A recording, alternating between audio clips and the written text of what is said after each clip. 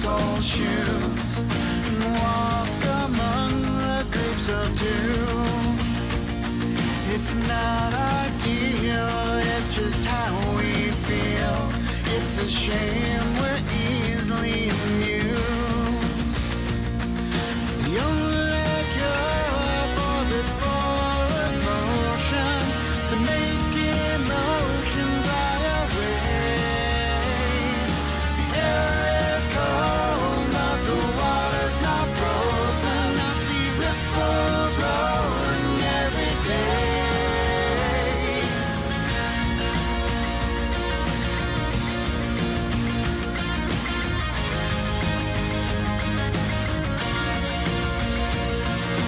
Cast a stone and get a hardcore view. Catchphrase of the day is that it's true. There's no coffee talk and only one way to please. It's a shame what you do moves me. The only cure for this forward motion is to make emotion fly away. The air is cold, but the water's not frozen. I see ripples rolling every day. Yeah, not looking for a windswept view. Our change has changed. Nothing's new. Right on new song. That news.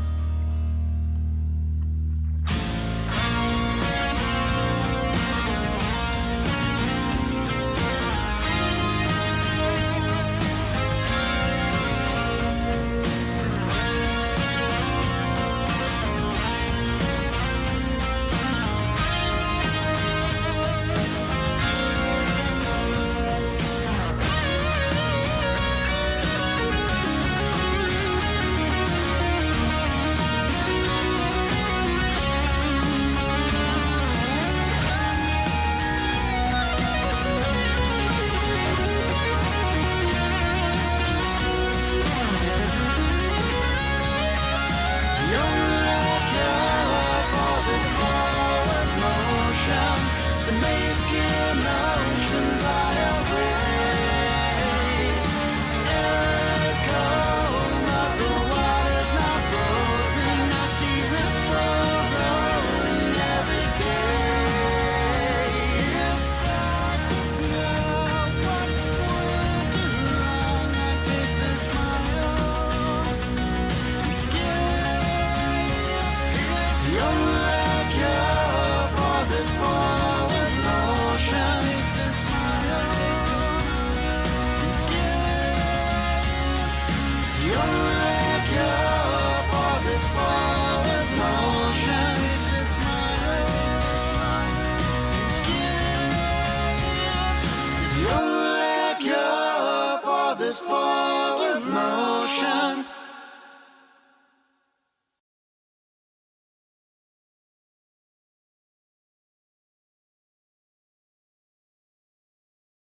Hey, everybody, and welcome to Rebellious 1776. My name is Lynn Hurley, and I am here with you to critique, criticize, and fact check our nation's politicians in real time.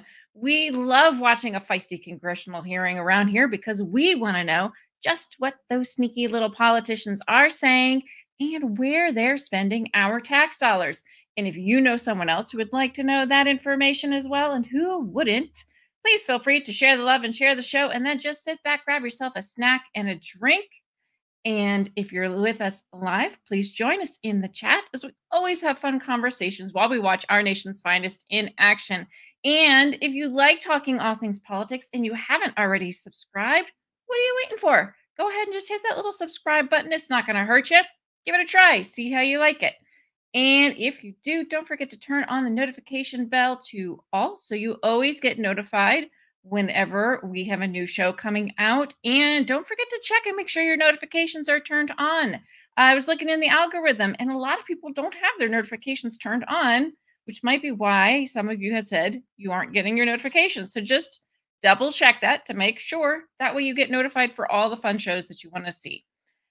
All right, guys, thank you so much for joining me. I am so excited. Today, we are going to be watching a hearing for the U.S. Armed Services Committee entitled National Security Challenges in the Indo-Pacific Region. Now, this is a region that is it's sort of a brewing. We're going to put it that way. It's a brewing. There's stuff a brewing there. So let's get right into it and see what the heck is going on. And like I said, I will be in the chat talking with all of you and a little bit here and there on the screen as well. Like verbally, audibly. I guess chatting is chatting either way, right? But yeah, I will definitely be in the chat as we're watching this, so don't forget to join us there. All right, let me get this going, and once I get it started, make sure you let me know how the sound is. Alrighty, here we go. Committee will come to order. Today we will continue our posture hearings with Indo-PACOM and U.S. Forces Korea. I want to thank our witnesses for being here in their service to our nation. Gentlemen, you can be seated. The Indo-Pacific is our nation, has some of our nation's greatest threats. In North Korea, we have a madman who would rather build illegal nuclear arsenal than feed his own starving people. Late last year, Kim Jong-un declared he was abandoning the longstanding policy of achieving unification with South Korea. He announced that South Korea is now, quote, a hostile country, close quote, and that North Korea can legally annihilate them. Alarmingly, he backed up this hyperbole by testing new nuclear-capable missile technology. Tests included a strategic cruise missile, submarine-launched cruise missile, and a solid fuel ballistic missile with maneuverable reentry vehicle. Each of these missiles were designed to disrupt our ability to detect them and to evade our missile defenses. I'm very concerned the advances in Kim's missile technology is the result of a strengthening alliance with Vladimir Putin. Since August, North Korea has shipped millions of artillery shells, rockets, and ballistic missiles to Russia, while Russia supplies energy back to North Korea. Putin is testing missiles on the battlefield of Ukraine with deadly effect. And Kim is using this firsthand knowledge to improve his missile technology and tactics, something he'll rely on if war erupts on the Korean Peninsula. But Kim is not the only Asian ally Putin has cultivated to support his illegal invasion of Ukraine. Shortly after the invasion, Putin and President Xi entered into a, quote, no limits, close quote, partnership. And while China has not yet provided weapons to Russia, Xi is providing Putin with critical economic and security assistance. This includes dual-use materials and components for weapons. Xi can afford to do so because he continues to invest heavily on building a modern military. Earlier this month, the PRC announced it was raising its defense budget by 7.2% in 2024. It's the third year in a row in which China has increased defense spending by 7% or more. This unprecedented level of defense spending is paying off. The PLA is fielding modern military systems like hypersonic weapons and fifth-generation fighters. They can project power well into the Pacific with a 340-ship Navy that includes a new aircraft carrier and nuclear-powered ballistic missile submarines. They've improved their ability to conduct joint operations with more realistic exercises and new AI-driven technologies that will shorten the kill chain. And they're building a modern nuclear arsenal at a dizzying rate. China's extraordinary military buildup is certainly concerning. But what's most alarming is the increasingly provocative actions Xi has taken in recent years, such as pushing out China's borders with new defense agreements and military bases on foreign nations, threatening our allies in the region with reckless ship and aircraft intercepts, and attempting to coerce Taiwan with military exercises and a near daily airspace incursions, simulating an invasion of the island. We have no choice but to take these threats seriously. And we have to be resolute in our response. We need to accelerate our own military modernization. We need to enhance training and readiness in the region, and we need to better distribute logistics throughout the Pacific. But we won't prevail in any conflict with the CCP on our own. We need to expand and strengthen our partnerships in the region. We need to better arm our allies with agreements like AUKUS. And we need to expedite the delivery of arms and training to Taiwan so they can better defend their democracy. I look forward to our hearing from our witnesses on their assessment of the threats and what support they will need from this committee to deter them. And with that, I yield to the ranking member for any opening statement he may have. Thank you, Mr. Chairman. I appreciate the opportunity. I appreciate your opening statement. I want to thank our witnesses, in particular Admiral Aquilino. I believe this will be your last time before us in a posture hearing, as change of command is coming up soon. You've been a tremendous partner, great to work with, certainly on the committee. And for those of us who have visited the region, we can see the incredible work you're doing to advance U.S. interests. We really appreciate that. I understand it might also be General LaCamera's last appearance, depending on how the change of command goes. It can be a little unpredictable around here, as we've all learned in the last year, but really appreciate all of your service to our country. And I want to really emphasize sort of one of the points of the chairman's statement, and that is North Korea, China, Russia, and how our adversaries are beginning to more and more align. The Indo-Pacific is an incredibly important region. We've had this ongoing debate about what's the #1 priority and the pivot to Asia and a whole bunch of other debates. What I hope we all recognize is how interconnected it all is at this point.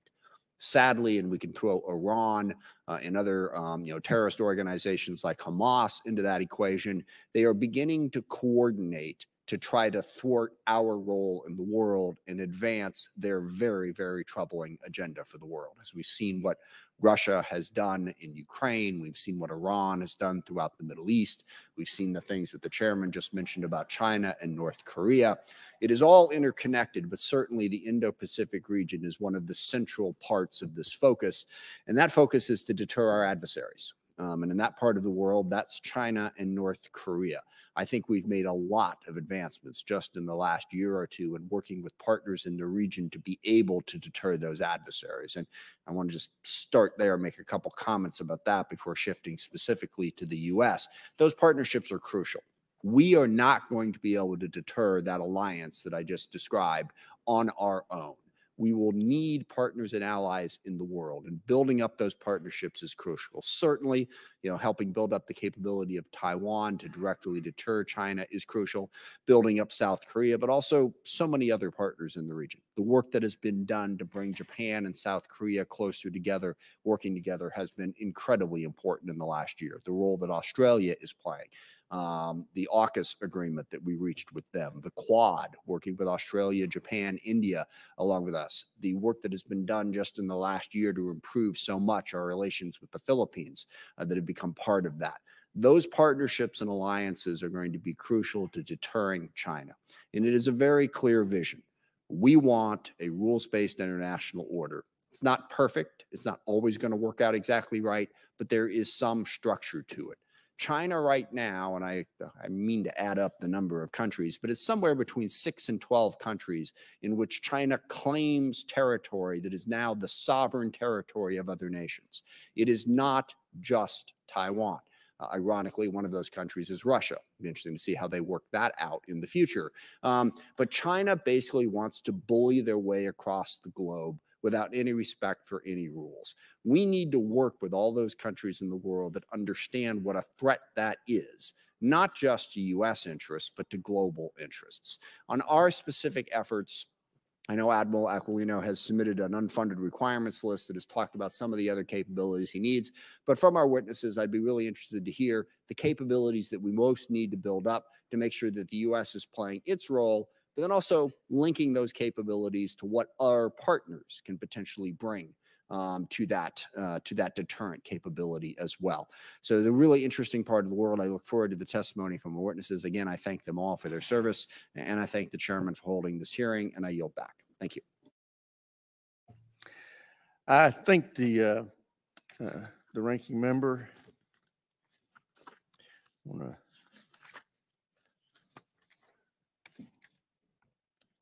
introduce our witnesses. First, we have the Honorable Eli Ratner, Assistant Secretary of Defense for Indo-Pacific Security Affairs, Admiral John Aquilino, U.S. Commander, United States Indo-Pacific Command, and that is going to be your last time testified, and your service to our country has been admirable, and we're going to miss you. I don't think you're going to miss us, but we're going to miss you. General LaCamera is the Commander, United States, United Nations Command Korea, and U.S. Combined Forces Command, U.S. Forces Korea. Also, you have done a great service to our nation, and I appreciate you. And I hope this is not your last time before us. But we'll start with Dr. Ratner. You're recognized for 5 minutes. Chairman Rogers, Ranking Member Smith, distinguished members of the committee, thank you for inviting me to testify today about how the Department of Defense is strengthening peace, stability, and deterrence across the Indo-Pacific region. I'm pleased to be joined today by Admiral Aquilino and General LaCamera for what will likely mark our last time sharing a witness table together.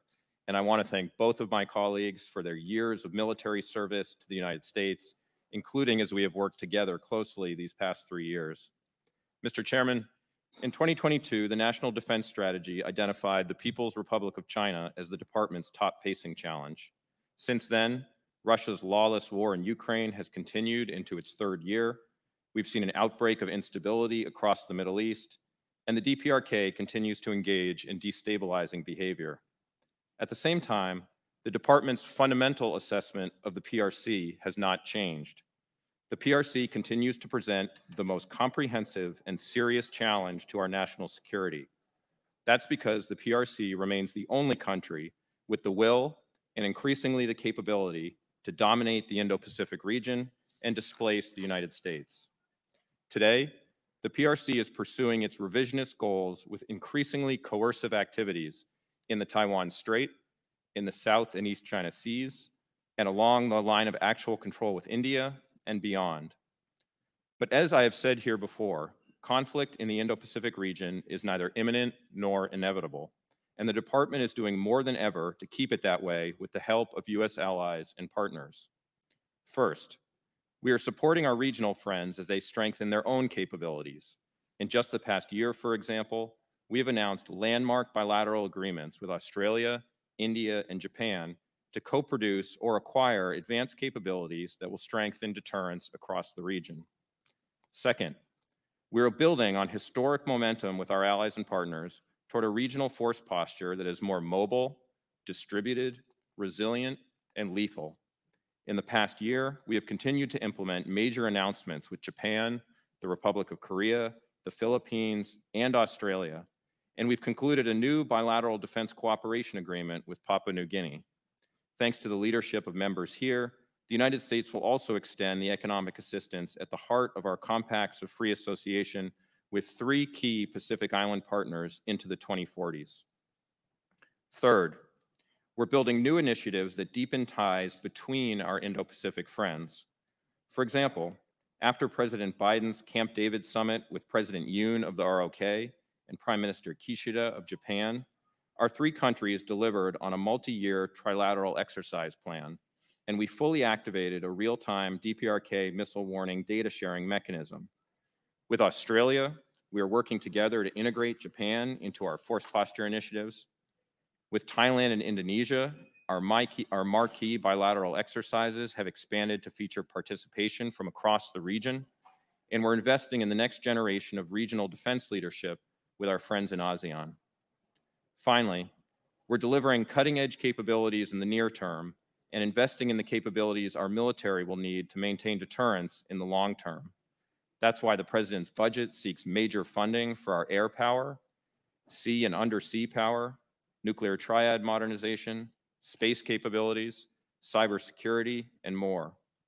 We're also developing new operational concepts that will integrate these capabilities, enhance our warfighting advantages, and ultimately strengthen deterrence. Mr. Chairman, with the support of Congress, the Department has delivered significant results in recent years to strengthen peace, stability, and deterrence in the Indo-Pacific. Even so, we remain clear-eyed about the substantial and growing challenges ahead. and we know that meeting them will require heightened urgency, attention, resources, and strong partnership with Capitol Hill. Thank you for your time and attention, and I look forward to your questions. Thank you, Dr. Ratner. Admiral Aquilino, you're recognized. Chairman Rogers, Ranking Member Smith, and the distinguished members of the committee, thank you for the opportunity to be here again this year. This will be my last time, Chairman. I will miss all of you. We've had many great interactions, and I hope to be available if you need me in the future. I do want to thank my family for their support during the most challenging tour that I've had in my time. And after 40 years of service, I can unequivocally state that the sacrifice our service members make is a family affair, and I couldn't have done this job without mine. Will you suspend just a moment? Will y'all?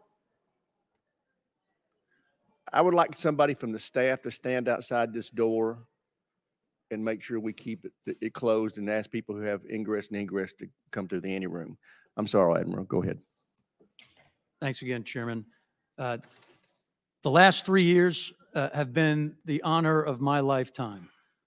Commanding our soldiers, sailors, airmen, Marines, Guardians, Coast Guard men, and the civilians who work tirelessly alongside our allies and partners to keep the nation safe and to ensure a free and open Indo-Pacific. And I need to thank all of you.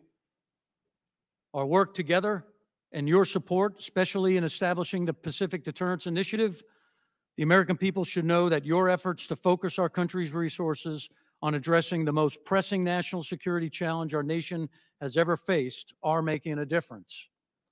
But we have much more to do, and we have to go faster. When I assumed command, we established the Seize the Initiative approach to implement the National Defense Strategy. In order to deter our adversaries, we challenged the joint force to think, act, and operate differently. And we all ought to do that. While progress has been made, the risk is still high, and it is trending in the wrong direction. Seize the Initiative has been challenged by the delayed delivery of construction, advanced capabilities, and in some cases resources to persistently project and maintain forces west of the international date line. While modernization of the force and the development of new concepts are essential to our ability to deter, we need to move at the speed of relevance and the pace required to address the rapidly evolving security environment. As required by the NDAA, I have provided my independent assessment of Indo-PACOM's resourcing requirements to inform the Pacific Deterrence Initiative. And for 3 years, the requirements we've submitted have been transparent and consistent. That said, I acknowledge the requirements have grown, and that's due to a couple of things. First, unfunded lists roll over and get included in the requirement. So anything previously unfunded shows up. Second, as we shift from planning and design funds to military construction, those costs increase. Third, inflation that we're all dealing with. And then lastly, and most importantly, the threat has continued to grow and accelerate. In last year's submission, we highlighted the fact that we expected the ask to increase. So I'll be ready to discuss that if anybody would like to. I continue to reiterate that the requirements outlined in the assessment have been consistent, 90+% the same for 3 years. As I've said many times, I agree with Secretary Ratner's assessment that the conflict is not imminent or inevitable. But our potential adversaries have become increasingly aggressive and emboldened. The PRC's unprecedented military buildup and a campaign of coercion actions continue to destabilize the region, and they challenge the values and institutions that support a free and open Indo-Pacific. We must continue to build upon the progress achieved in the last few years, and we need to accelerate fielding the key joint capabilities described in my assessment. These include the Guam Defense System, our Joint Fires Network and decision superiority capabilities, and AUKUS and the rest of our multilateral agreements with our partners. And as I prepare to depart, Again, I do want to thank the Congress for your focus, your challenges, and the many interactions that I've had with almost all of you during my 3 years here. My successor will need your support as well, and I know you will be prepared to give it to him. Chairman, Ranking Member, thank you for the opportunity, and I look forward to your questions. Thank you, Admiral. General LaCamera, you're recognized. Chairman Rogers, Ranking Member Smith, and distinguished members of the committee, it remains my distinct honor to sit before you today as the Commander of the United States Forces Korea, Combined Forces Command, and the United Nations Command.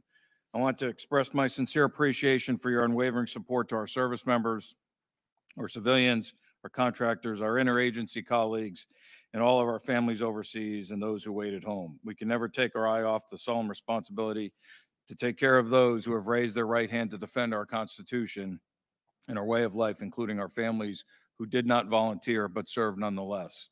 I'm prepared to discuss those in the security environment on the Korean Peninsula. It was just over 70 years ago that a China-supported, Russia-spurned, and opportunistic communist North Korea decided to illegally invade the South, plunging Korea into a very costly armed conflict that is ongoing today. 22 United Nations states came to the aid of the Republic of Korea then, and 17 of them continue to support armistice enforcement today through the United Nations Command. Defending forward in this strategic location allows us to better protect our people, the Korean people, our homelands, and reinforce the United States' ironclad commitment to the Republic of Korea. Situated on the Asian continent, the Korean Peninsula shares a northern border with both China and Russia.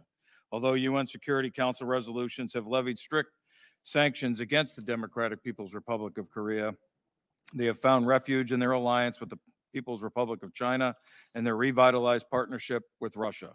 In the last year, DPRK has continued developing its military capabilities, including solid fuel ballistic missile technology, which violates sanctions. Some of the missile systems that North Korea has been testing threaten countries worldwide. North Korea has also been providing military material support to Russia, assisting in Russia's illegal and indefensible invasion of Ukraine. These relationships have allowed the DPRK to circumvent sanctions, build their weapons program, illegally further missile technology, sustain their cybercrime-derived economy, and threaten the international rules-based order. During this same time, the U.S.-ROC alliance continued to adapt to meet the evolving challenges. In April of 2023, the presidents of two countries signed the Washington Declaration, reaffirming our commitment to mutual defense. They also announced the establishment of the Nuclear Consultative Group to strengthen extended deterrence, discuss nuclear strategic planning, and manage the DPRK threat. We have taken substantial and concrete steps to follow through on those commitments.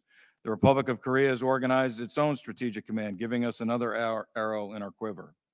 There have been multiple strategic asset deployments to the Korean Peninsula, including a nuclear ballistic missile submarine and the first B-52 landing in the last 40 years. In August of 2023, the presidents of the U.S., Republic of Korea, and the Prime Minister of Japan met at Camp David for a trilateral summit. This historically significant meeting recognized the importance of advancing the security and prosperity of our people. We have made significant progress and follow-through on the commitments made during the summit, including steps toward the sharing of real-time missile warning data, increased trilateral exercises on the sea, and introduction of trilateral air and cyber exercises. Over the past 3 years, my thinking on operations, activities, and investments continue to evolve. However, what has not changed is my focus protecting our homelands, preparing for combat, and taking care of people. Since readiness is perishable, I will never be satisfied with our level of training and preparedness. As the Republic of Korea and U.S. conduct regular military training activities on the peninsula, I am convinced that DPRK is not only reacting to our activities, but in many ways mirroring them. We must continue to build physical, mental, and spiritual readiness through operations and activities designed to compete in the gray zone with DPRK. To defend the ROC, we must continue to invest in the 28,500 service members, including bi, tri, and multilateral exercises on and off the peninsula, multi-domain training integrating live, virtual, and constructive entities, and continue to experiment with next-generation capabilities in the exact environment where they will be employed. To maintain the armistice agreement, our ironclad commitment, and maintain our combat readiness, we need your continued support and recognition of the threat to the homeland. It is an honor to serve in these three commands. Once again, thank you for all your support, and I look forward to your questions. Thank all the witnesses for their opening statements. I recognize myself for the first questions. Admiral Aquilino, we've seen a growing security cooperation between China and Russia, Iran, and North Korea, especially with respect to the war in Ukraine. What level of concern do you have about this building a budding alliance, and particularly if Russia were to be successful in Ukraine, what do you think that alliance could yield? Thank you, Chairman. Again, I've described the security environment as the most dangerous I've seen is in 40 years in uniform. And a big portion of that are the cooperation, number one, between the PRC and Russia. Again, in President Xi's words, a relationship that has not been seen in 100 years. And we should listen to him when he speaks. They tell us what they're thinking about. So that cooperation from those two authoritarian nations puts us in a different security environment. So I'm very concerned about that. It's amplified, as General LaCamera said, with regard to the DPRK supporting Russian in the form of ballistic missiles and other munitions and capabilities. My sense is this is a way to combat the broadened United States alliances, partnerships with our like-minded allies and partners around the region. This is their counter. But I articulated, we're almost back to the axis of evil when you plug in Iran to this problem set. That set of cooperation is concerning, and it should be concerning to the whole globe. So we ought to act accordingly. We ought to listen to what they say. We need to absolutely, and we do every day, watch what they do. But we do believe the strategy's right, and our operations that we're executing are delivering the right message, which is the United States Joint Force combined with our allies and partners is the strongest military power on the planet. General, can you give us your assessment of North Korea's intentions? I know we've been seeing some actions from them recently, given the provocative behavior we've seen from them lately. Do you have any kind of vision into what you think their intentions are? Yes, Chairman, I think his top end state priority is regime survivability. And he's developing weapons of mass destruction for that. He's looking for sanctions relief, and he's preparing to defend his nation as his top priorities. So you don't see, as far as your view of things, any anticipated aggression against the South? The actions right now, as I stated in my opening statement, gray zone activities, military's trained. He's got a military. He's coming out of COVID just like everybody else. He's in his winter training cycle right now, and he's testing equipment. And he's also having Russia test some of his equipment by providing that for the fight in Ukraine. Yeah. Secretary Ratner, what do you think the biggest challenges we're going to have in helping Taiwan develop its capabilities to defend itself? Congressman, we are working as absolutely rapidly as we can to fulfill our commitments under the Taiwan Relations Act.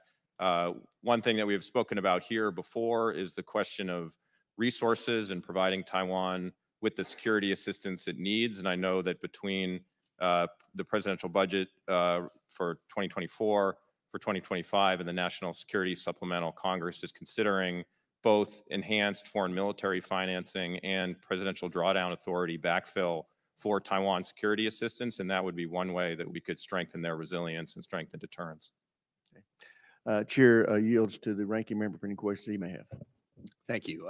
Dr. Ratner and Admiral Aquilino, start with you on something we haven't talked that much about, and that's India and the role that they play in all this. I see them as a crucial, I mean, I wouldn't, partner certainly, but also a little bit of a swing vote in that they have a relationship, certainly with Russia. They have relationships, across the world with many of our adversaries.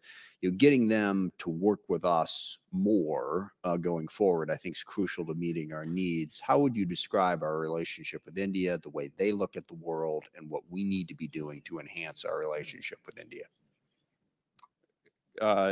Ranking Member Smith, I would describe the U.S.-India relationship as growing and stronger than it's ever been, and absolutely essential to our vision for a free and open Indo-Pacific. We have been strengthening a number of areas across the relationship, including in co-production, where we've made some major strides on jet engines, some new projects on armored vehicles to integrate our defense industrial base, which is one important way to make those bonds all the stronger. We've been working at the department to strengthen the relationships between our private sectors, particularly in defense technologies, and we have some really important new initiatives to be doing that. Admiral Aquilino has been leading a number of important exercises and operations with the Indians that are enhancing our operational coordination. And our defense trade now is valued at over $20 billion. And India recently announced their decision to acquire over 30 MQ-9Bs. And that's part of, again, a growing defense relationship between our countries that couldn't be more important. Sure.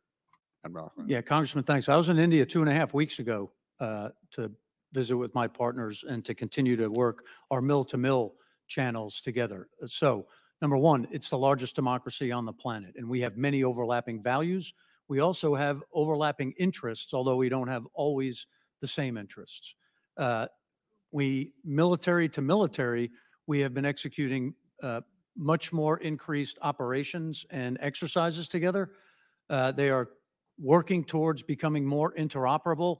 They've bought our helicopters. They have C-130s as we do, and we continue to expand both bilaterally and multilaterally our actions and exercises with them. And how do you feel the calculation? Because the biggest alarm bell in all of this is, the BRICS countries, which obviously includes Russia, and China, but India is a big part of that. And so they're working in that relationship, which is challenging in and of itself. But when those BRICS countries decided to allow Iran to join them, what do you think India's calculation is in terms of, I understand a little bit Russia and China, but why would India be part of, empowering Iran in that way? Ranking Member Smith, part of India's strategic identity, as you know, is as a member of the Global South. They aspire toward an international system based on a principle of multipolarity, and that is reflected in part of their foreign policy. But on balance, they have been trending towards strategic convergence with the United States, and I think we do share a vision for a free and open Indo-Pacific, and we're going to do whatever we can to nurture and advance that part of their orientation. Yeah, and don't misunderstand me. I see Iran as a valuable, crucial partner, and I agree with that. I just think we need to better understand some of their motivations if we're going to move them in the right direction. And then just quickly, Admiral Aquilino, could you give us your current assessment of how China is looking at the Taiwan question?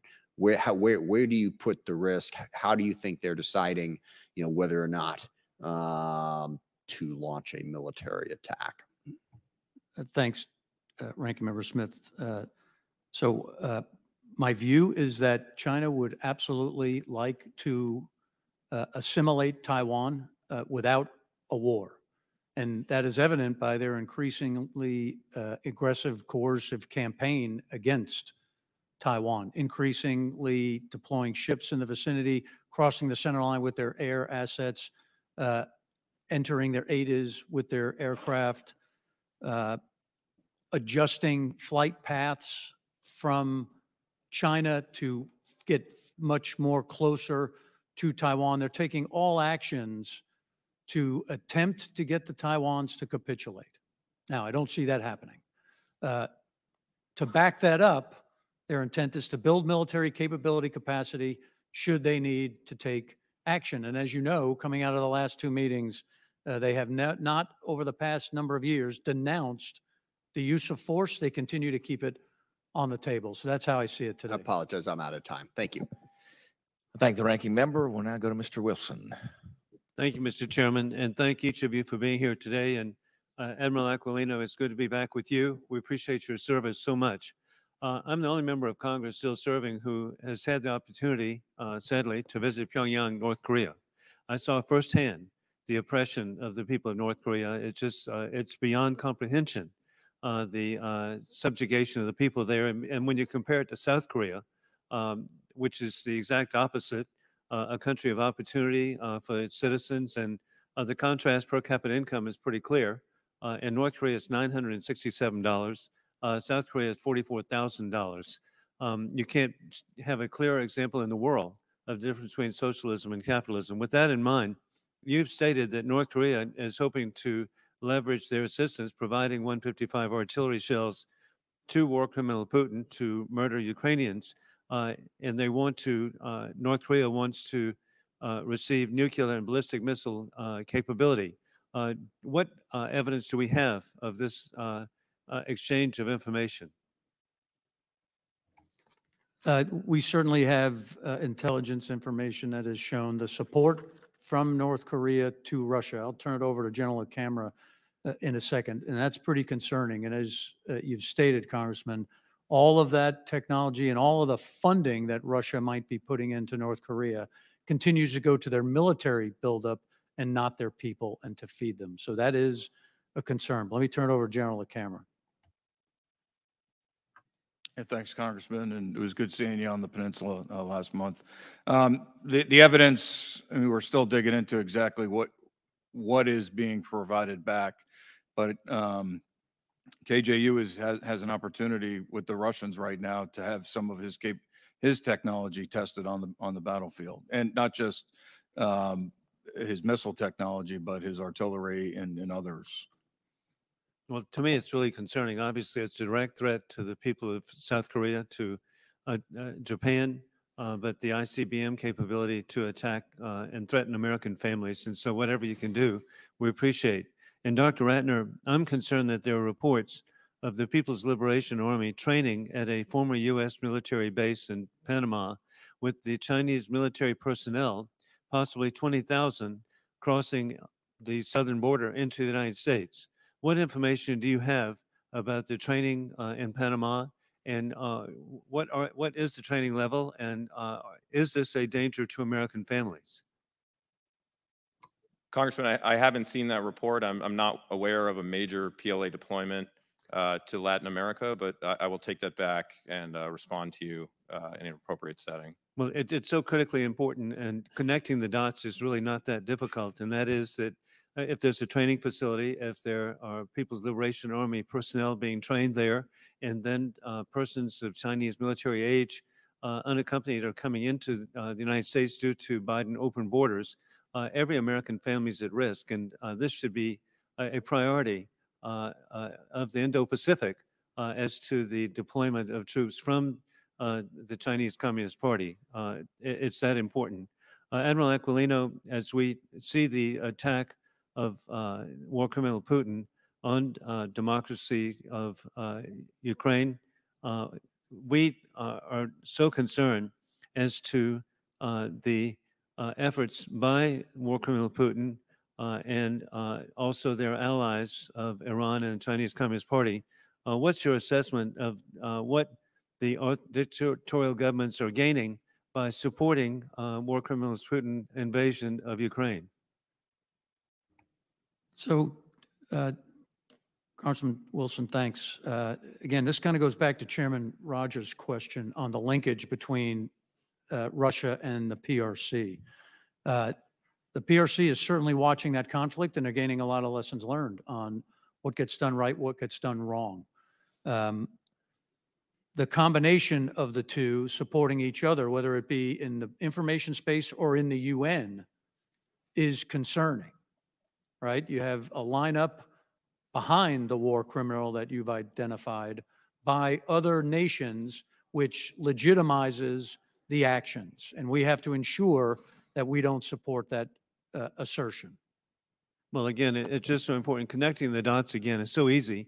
War criminal Putin was in Beijing prior to February 22nd, 2022, the invasion of Ukraine, to get a green light. With that in mind, I yield, but thank you for your service. It's more important than ever as we're in a worldwide invasion of dictators into democracies. Thank you.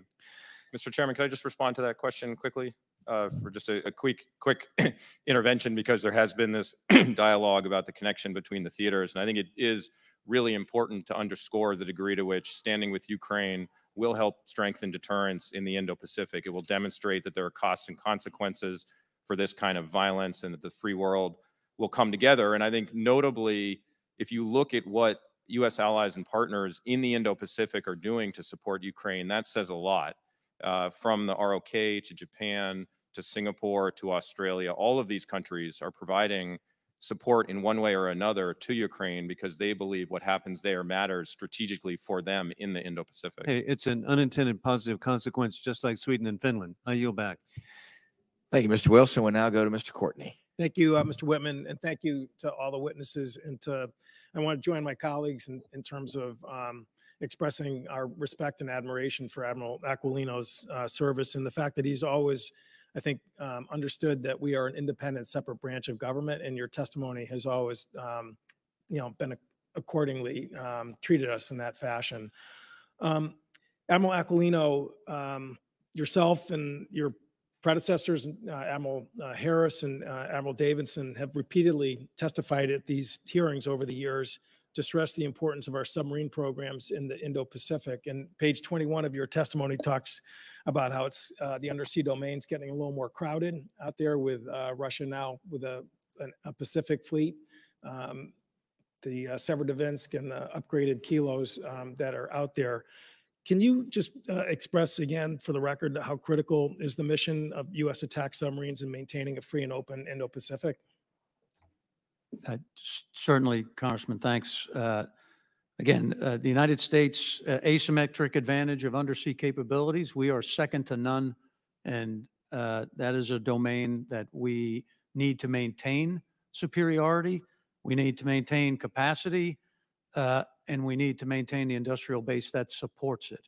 So again, I should say, as you work the supplemental, thank you very much for the $3 billion identified towards in supporting the industrial base, the Indo-Pacific, Taiwan, and as Dr. Ratner said, the linkage between the Ukraine support and the support for the Indo-Pacific can't be separated.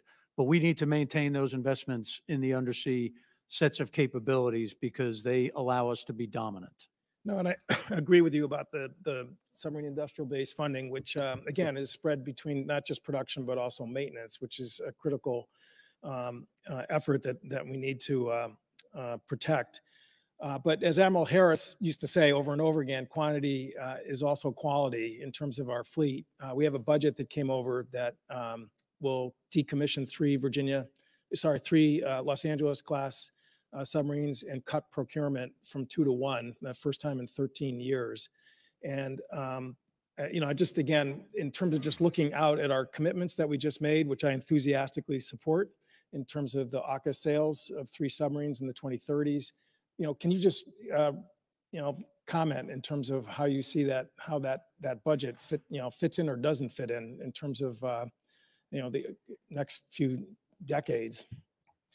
Thanks, sir. So again, with the capabilities that the PRC are producing, delivering, and continue to support, their numbers and their capability and capacity are increasing. That's a conscious decision by the CCP to support a 7.2% defense increase despite an economy that is on the decline.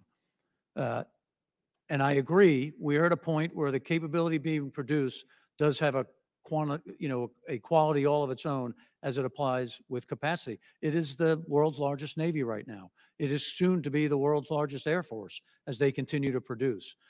So across all joint force capabilities, I don't support a reduction of capacity in the theater so that we can continue to deliver the deterrent effects we need. Thank you. I mean, this is not the budget hearing at this point, but clearly the top line for the Virginia and shipbuilding in general is lower than 2024. And as I said, the net numbers really, I think, have raised tremendous concerns amongst our colleagues. Really quickly, we've seen in recent news accounts about the fact that Philippine fishermen are getting rammed in the East China Sea area and South China Sea area. Can you comment about whether there's any even version of a mill-to-mill communication to try and sort of reduce these types of episodes and incidents, either with the Philippines and the Chinese Navy or the U.S. or Indo-PACOM?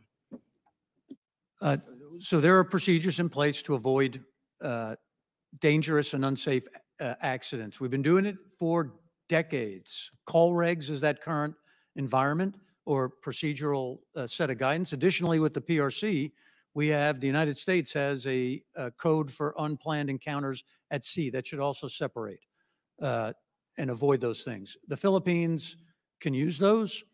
They have communicated with the PRC, yet the PRC continues to execute this belligerent, dangerous, and aggressive activity to prevent Filipino fishermen from executing their rights inside of their exclusive economic zone at Scarborough Shoal. And they have also prevented the resupply of the Philippine forces on Sierra Madre at Second Thomas Shoal.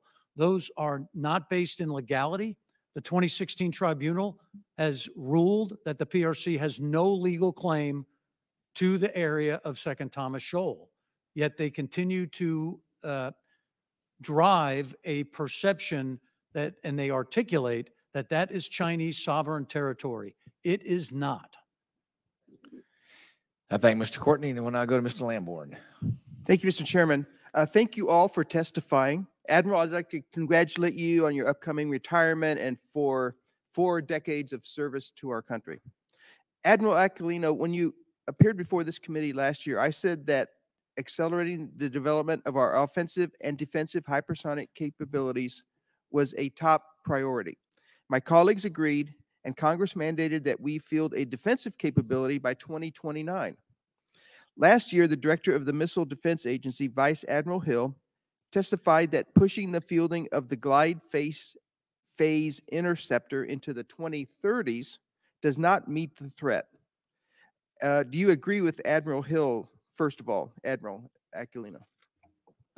Thanks to Congressman Lamborn. So from the Indo-PACOM position, right, I've articulated the requirement, and it's been consistent for 5 years, which is a 360-degree integrated air and missile defense capability for Guam that would protect our citizens and protect the forces that we need, and that includes ballistic, hypersonic, and cruise missile threats. So the requirement has remained consistent.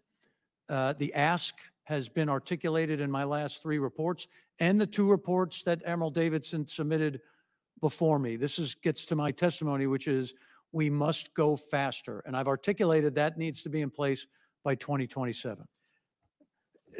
Okay, I like that, 2027, because I'm concerned because not only did the Missile Defense Agency recommend ending the SM-3 Block 1B program, we can talk about that in a minute, but also delaying the glide phase interceptor till 2035. That's 8 years later than 2027. So that's not responsive to the needs of Indo-PACOM, is it? Again, sir, I'm the guy who articulates the requirements, and I've said those have been said very clearly and consistently. Again, this goes to the fact that we all need to go faster. Okay. And are you also concerned about the recommendation in the fiscal year 25 budget request to terminate the primary sea-based missile defense interceptor in the fleet, the SM-3 Block 1B? For the requirements that I've set, Congressman, doesn't matter to me what provides it. If there are capabilities that deliver to provide those defense against cruise, ballistic, and hypersonic threats, I'm going to be okay. So I'll have to go back and look at that particular weapon and effector to see if it impacts what we need based on the requirements. I haven't heard that there's a concern at this point. Well, if you could get back to us on that, that would be very helpful. We also know, for instance, from Dr. McCormick testifying in front of a Strategic Forces Subcommittee hearing that China has the world's leading hypersonic arsenal, that we are falling behind China in that particular regard. Can you explain the value of having a conventional offensive hypersonic capability that Indo-PACOM could use? To execute the strategy and to deliver the deterrent effects we need, Congressman, it's combined through what we talk about as decision superiority. Again, the Chinese will continue to develop weapons that they believe have advantage and deliver vulnerabilities to the United States. We need to negate those vulnerabilities, and we need to take advantage of our capabilities that outmatch theirs. So the criteria that I've asked for and the way we talk about decision superiority is in the form of blind, see, and kill. I need to prevent the adversary from being able to close their kill chains against our forces. That's the blind piece. The C is persistent awareness and understanding of everything in the battle space at every second, real time. And then the kill are the networks and the effectors are weapons that allow me to deliver effects if tasked, such that we can act and deliver those effects at speed well in advance of our adversary. Well, specifically, would Indo-PACOM be able to use a conventional offensive hypersonic capability, and would having that somehow be destabilizing, even though China has that as well today? Yeah, we have certainly identified the need for that. There are some capabilities that exist. The Chinese have put production capability in their place, and we must get to that same place. I don't think it would be destabilizing. Thank you so much. I yield back. I thank Mr. Lamborn. We'll now go to Ms. Jacobs. Thank you, Mr. Chairman, and thank you to our witnesses. I wanted to first talk about Papua New Guinea. As you know, in April 2022, the Biden administration identified Papua New Guinea as a partner country to prevent conflict and promote stability pursuant to the Global Fragility Act. Last year, the administration released a 10-year strategy. As part of that strategy, the interagency has committed to improve justice systems and professionalize security forces. The GFA requires the interagency to align all activities in priority countries. So, Assistant Secretary Ratner and Admiral Aquilino, can you both discuss the ways in which Indo-PACOM is prioritizing its engagement in Papua New Guinea to professionalize security forces and promote justice and accountability, and how you're coordinating with the State Department and USAID on those activities? Maybe I'll start and then turn it over to Admiral Aquilino. Thank you for the question. And in fact, last week I had the opportunity to testify before the Senate Foreign Relations Committee alongside Assistant Secretary Crittenbrink from the State Department and Michael Schiffer from USAID on the Pacific Islands in particular, to talk about the whole of government approach, because as it relates to the Pacific Islands, only 3 of them have militaries. We do security cooperation throughout the region. But this is very much an effort in which our development finance and diplomacy are front and center. So those, we coordinate with them very closely. As it relates to Papua New Guinea in particular, as you know, last year we signed a defense cooperation agreement, a historic agreement with Papua New Guinea. I had the opportunity to travel down there with Secretary Austin for the first visit ever by a Secretary of Defense to Papua New Guinea. And we have managed to sign a new shipwrighter agreement that allows for Coast Guard cooperation. We can help them with maritime domain awareness. And we are working under the Defense Cooperation Agreement to strengthen their own capability, as well as to explore possible access and infrastructure opportunities for the United States, both maritime and air. And I know Indo-PACOM site survey teams have made one trip down there already late last year and are going to be executing a second one soon. So we're moving out on that agreement. Congresswoman, I've been to Papua New Guinea twice, and I hosted the delegation that negotiated the DCA at my house prior to the agreement. That's the amount of importance that I take as it applies to PNG. Historically, if you go back to World War II, we operated from bases there, both airfields and seaports, and it's critical for the support that we would need. Plus, the people there are wonderful, and they have many of the same values that we do, of freedoms and the desire to have a voice free of coercion. What we've done to date, Dr. Ratner highlighted, I have teams there in Leh that have identified what it looks like to take the next step, which is to support construction of capabilities. And we're going to continue to work to build those out, assuming that the funding is authorized and appropriated. So really important. Thank you, and thank you for that. And we'll continue monitoring, since the Global Fragility Act implementation is a big priority of mine. I wanted to ask quickly to both of you again about the new Bravo AI Battle Lab that Indo-PACOM is creating, and if you could talk more about that, and in particular how you're working to ensure warfighters have a clear process for reporting any new technologies in the AI space that aren't working or aren't functioning as reliably or responsibly as we had intended once they're in use. Yeah, I think that one's for me, Congresswoman. Thanks. So that battle lab is used to develop and build our joint fires network. I talked about the kill, which is both the network and the weapons that allow me to close kill chains across great distances.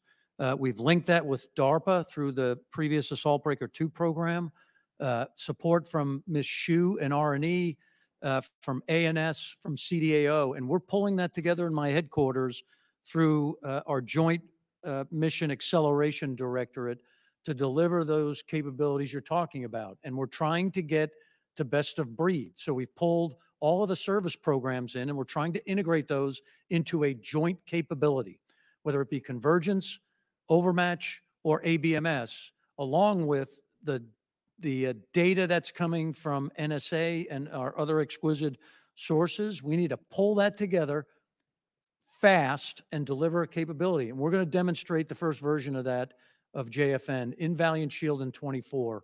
The team has worked incredibly hard and at a pace that I don't think anyone else could have matched.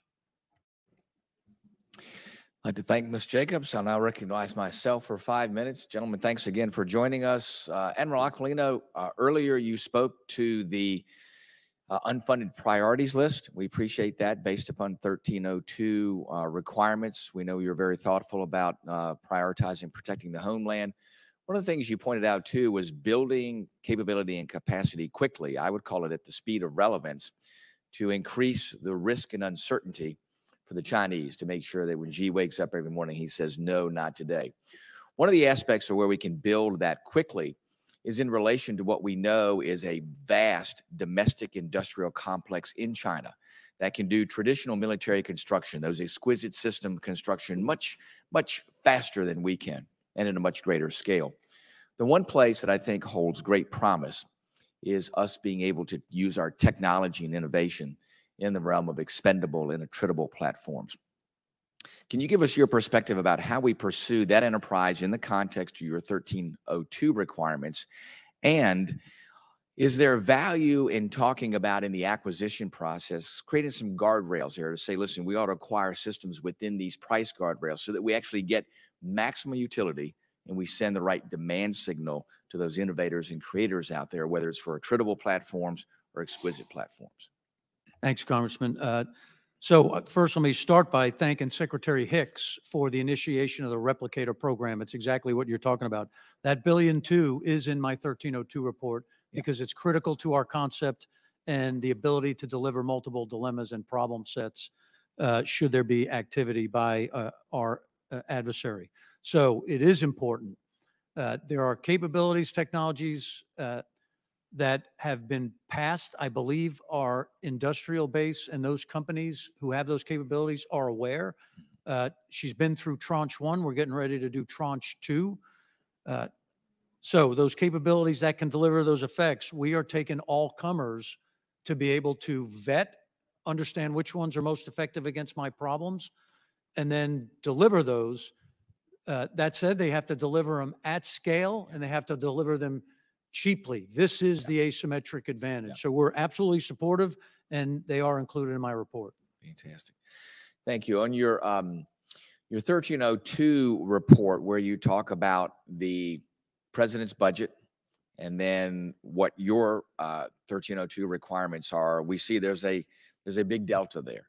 And you talked to us earlier about prioritizing those and really going in order of the 42 items that you placed in that list.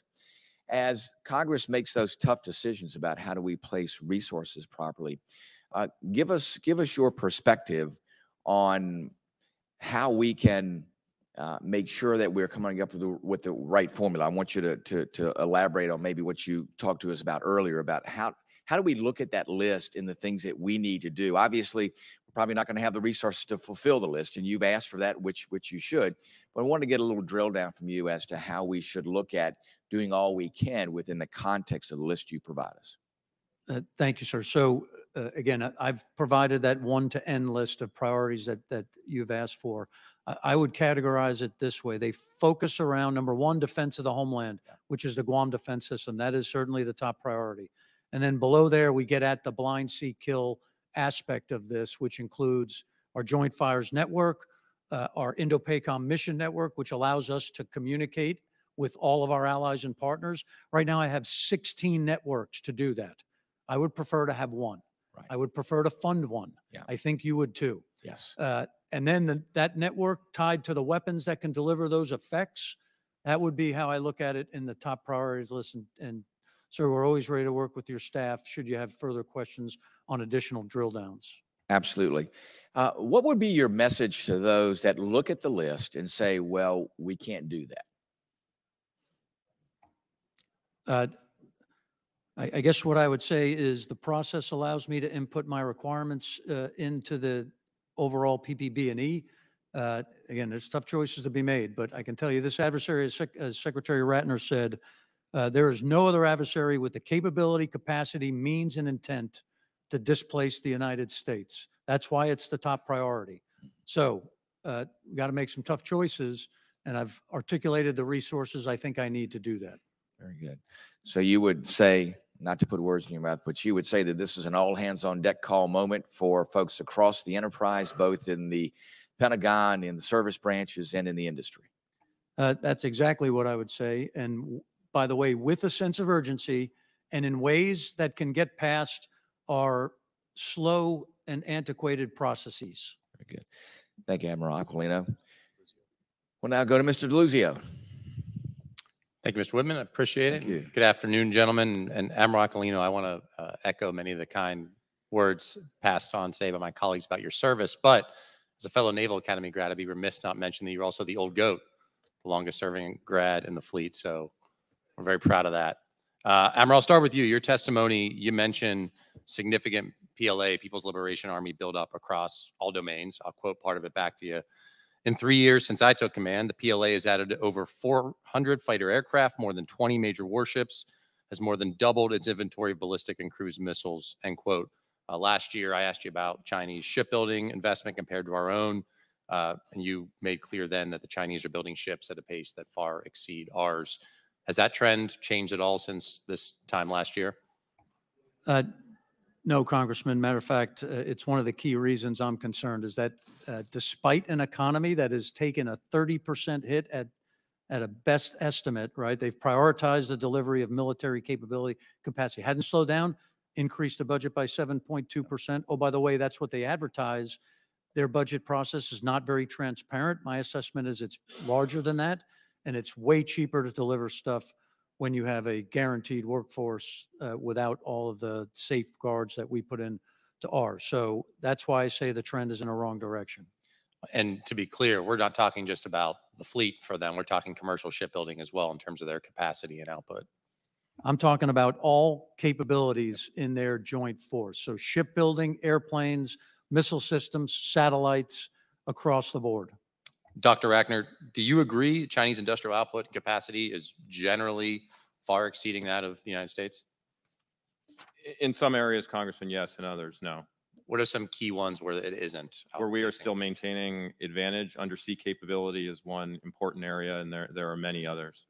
So I think we can debate the reasons why the places we are at a disadvantage that we've gotten there. I think part of it is lousy industrial policy decisions across decades. I think a lack of investment in our own industrial base, anti-competitive behavior by China, and looking globally others.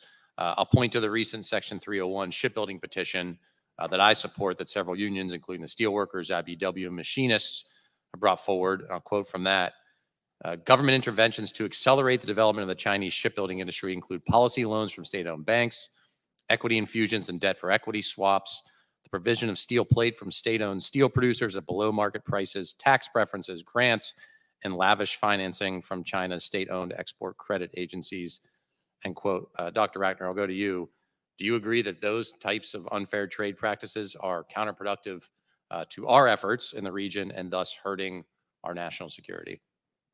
Yeah, there's no doubt, and those are long-standing issues that we have had with their industrial policy. I guess, Congressman, what I would say is that, look, the 2022 National Defense Strategy was the first ever that identified the PRC as the United States top pacing challenge. And since that time, the administration has been moving to realign the budget toward the China challenge and toward the requirements that Admiral Aquilino has identified. This year's budget would invest $2.3 billion more in Indo-PACOM than last year. That's a nearly 20% increase. The focus areas of the budget are on the areas that Admiral Aquilino has largely identified, including in critical munitions and in MILCON, and we're going to continue to work with them to close these gaps. Understood. And look, my point more broadly is that our domestic supply chains and manufacturing prowess and power are relevant to our security interest across the globe, certainly Indo-Pacific. All the things we need to produce ships, submarines, aircraft, whether it's engines, pumps, valves, steel, you name it, we should be doing things like we were doing with semiconductors. And I'll close with my particular concern around steel and proposed sale of Pittsburgh-based U.S. steel to a Japanese company. Of course, our Japanese friends are important regional partners of ours, but I oppose the deal, which I think will hurt folks in my part of Pennsylvania, but also undermine our security interests in manufacturing and industrial leadership. I've been proud to see President Biden also oppose it. My hope is we see more American icons like U.S. Steel and others rise and be there to deliver for our industrial base. So with that, Mr. Whitman, Mr. Chairman, excuse me, I will yield back. Gentleman yields back. Chair, now recognize the gentleman from Tennessee, Dr. Desjardins. Thank you, Chairman. This was not an original question, but after seeing some of the unfunded mandates and your shortfall in funding, in an open setting, can you say roughly what you are needing to be ready to fight tonight? Yeah, thanks, Congressman. Again, I would categorize it around the defense of Guam system to be able to protect those citizens and our military capabilities there. It's the aspect, or it's the assets that deliver the ability to blind see and kill our adversary in the form that I've described with regard to persistent battle space awareness and a real-time capability with the networks and weapons that close the kill chain. There's capability, and again, in that report from 1 to N, there's a variety of different sets of capabilities that deliver those three things broadly. So that's where I would start. And then there's, again, a number of things. We'll be ready to talk in detail. Is there a rough number in billions? The shortfall that I've identified is $11 billion. 11 billion? Yes, sir. Okay. I bring that up because right now on the Hill, the here and now, we know what's going on in Israel. We know what's going on in Ukraine. We know what's going on in the southern border.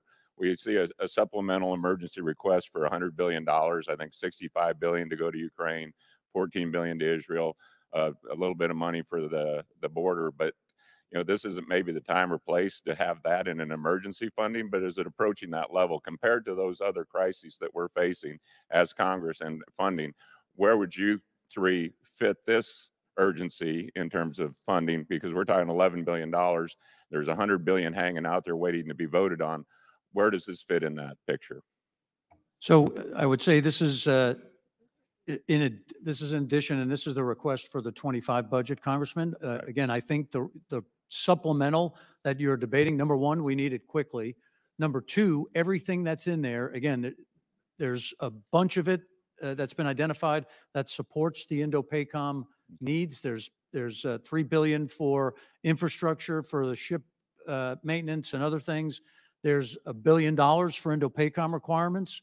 There's $2 billion in support for Taiwan. Those are all critical needs for Indo-PACOM. But additionally, all that other money that is supporting the Ukraine problem set also provides a deterrent value for Indo-PACOM, right? A inability for Russia to succeed is a deterrent for President Xi in Indo-PACOM. So it's a large number, but it's all tied, and it is beneficial if you look at the global security environment. Yeah, I guess I'd just like to see your shortfall included in there as part of that. And I get what you're saying, that it is indirectly, but maybe directly, considering the urgency of this threat, we ought to be looking at it in that light as well. Thanks, Congressman. I also would like to see it in there. Yes, sir. Secretary Ratner, last year, China's military power report, the department dedicated a significant amount of the attention to the PLA's growing nuclear capabilities. The report estimated that China had over 500 operational nuclear warheads today and will have over 1,000 by 2030.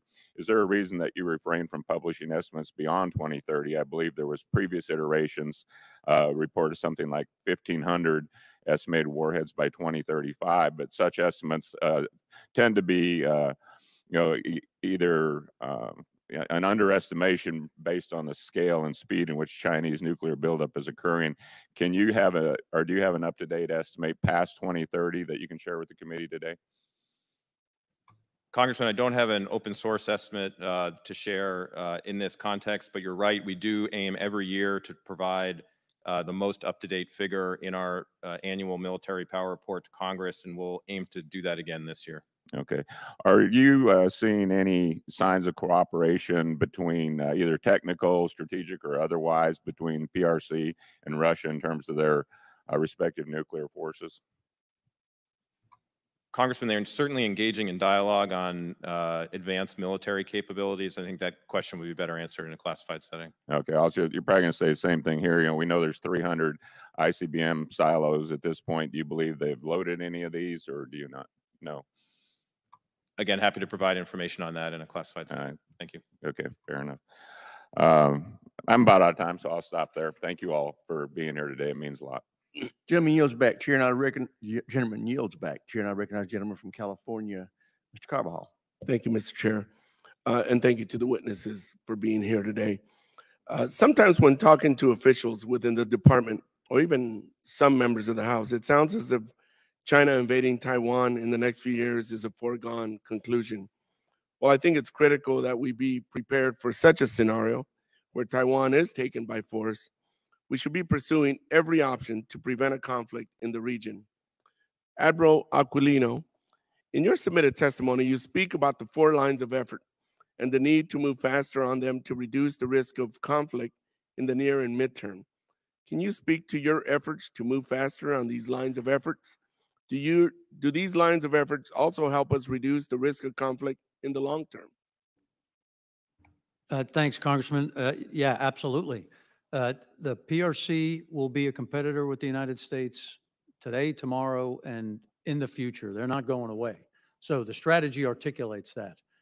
All of the actions and the approaches and the 4 pillars that we've set up, which are posture, our operations, capabilities, and allies and partners, are designed to give us a sustained, persistent advantage. And by moving faster, that reduces the risk in the near to midterm, and then continuing to modernize and deliver those capabilities and things we need in the long term will maintain that advantage. All of it, the entire strategic approach by Indo-PACOM is designed to prevent this conflict. Thank you. We have seen China rapidly accelerate in advancement of space capabilities, particularly with the increase in launch cadence. Mr. Ratner, does China's increase in space activity raise cause for concern? How do partnerships like Five Eyes help us and our allies maintain an advantage within the space domain in this AOR? Congressman, absolutely is an area of concern, and it's an area we do see China rapidly modernizing and investing. And it is an area in which we are working with our allies and partners, including our Five Eyes partners, to think about how we can manage that capability. And the allies will be an essential part of our response, including our own investments here at home. Thank you. Mr. Ratner, actually, Admiral Aquilino, can you speak to how maintaining superiority in the space domain is important to countering the threat of China in your AOR? And do you feel you have the capabilities needed to maintain space superiority? Thanks, Congressman. So I guess I would answer it this way. The items, the space capabilities identified in my 1302 report have been coordinated with both General Saltzman and the Spacecom commander. Those are designed to meet my requirements, as we talked about blind, see, and kill. So our space-based sensing layer and the other capabilities we can provide some space are absolutely required. They also generate and support the survivability and protection of my force. So they're absolutely critical, and I'm aligned with both Spacecom and Space Force as it applies to the asks that are in my 1302 report. Thank you. Mr. Ratner, islands in the Indo-Pacific are already feeling the effects of climate change and feel the burden more than most regions in the world. Can you speak to how climate change impacts our readiness in this region and what the Biden administration is doing to counter this? Well, thank you, Congressman. And it's a really important question. And as we have been seeking to deepen our partnerships in the Pacific Islands. One of the principles upon which those partnerships is based is that we are meeting our partners where they are and working with them on what their top priorities are. And we hear again and again and again from our partners that they are quite concerned about the challenges of climate change. I had the opportunity just within the last couple of weeks to meet with the Deputy Prime Minister of Papua New Guinea, who was here visiting Washington, and have had the opportunity to engage other Pacific Island leaders who are concerned about this.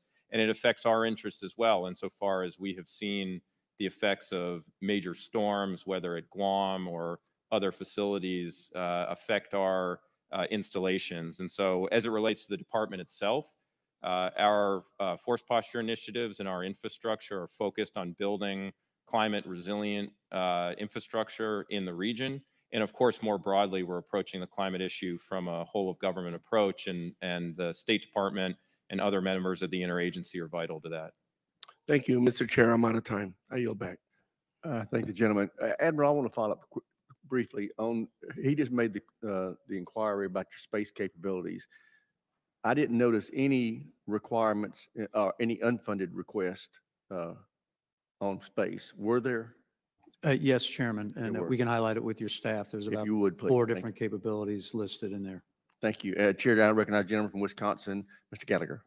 Thank you. Admiral Aquilino, good to see you again. Is it correct that the president's budget includes barely half, or 58%, of the capabilities and priorities that you list as critical in your Seize the Initiative report? Congressman Gallagher, so we've identified a requirement of 26.5, of which there's an $11 billion shortfall. So the total cost of where we're short is about $11 billion. Yes, sir. And can you explain to this committee and the American people the consequence of failing to find that funding, which includes money for things like defending Guam and the Joint Fires Network? Yeah, I think I would define it in the form of time, Congressman. So this intent for emergency and to move faster, any delays in those fundings or reduced fundings, push everything out. And then those capabilities we've asked for deliver not in a relevant time, or in a time where they don't deliver the deterrent effect soon enough. So the $11 billion is important to find. Do you know how much expired funding was canceled from the Defense Department last year and returned to the Treasury, where it sits in abeyance for 5 years and then evaporates? Do you know how much? I don't have that number, sir. The answer is $11 billion, which is the amount of money you need for your critical priorities list. Not only did we fail to take advantage of money that was appropriated, that we could have rerouted for our priority theater, the Indo-Pacific, to give you the resources you need to prevent World War III, the department was actively working against a legislative effort to give DoD the flexibility to reroute that money. I would hope going forward, we would find a way to take advantage of that money for our most critical priorities, particularly stockpiling critical munitions and surging it west of the international date line before it's too late. By some estimates, we've lost $125 billion over the last decade, which is unacceptable. And I fear we're sleepwalking into a conflict that would be horrific. Dr. Ratner, you know, in recent years, we've seen increasing attempts by the CCP to expand their political and economic relationships in the region. I think the Solomon Islands security deal caught a lot of people by surprise. It was doubly disheartening given just the history we have and the fact that a lot of Marines paid with their lives for Guadalcanal. And I think the same geographic logic that made it important in World War II makes it important today. All the islands, I mean, they're less than 0.4% of the world's landmass, but their EEZs are something like 14% of the worldwide total. We narrowly have avoided failing to renew the Compact and Free Association States agreements. I guess if you were to advise this committee to be paying attention to something that flies under the radar, that isn't as sexy as, say, the defense of Taiwan or, you know, what we do with Japan and Guam itself, where would that be? Where in the region do we need to be spending more time and attention so we can avoid the CCP doing something like they did in the Solomon Islands? Well, thank you, Congressman, and fully agree with you that the renewal of the COFA agreement was a really important bipartisan achievement for Congress. That's an area larger than the continental United States that will now be more free and more peaceful because of it. Look, I think we have a clear understanding of the PRC's strategy in the Indo-Pacific and globally. We've articulated that in the China Military Power Report. They are looking to gain influence and power, and they are looking to divide U.S. allies and partners. There are the areas that are fundamentally important and of the focus of this committee.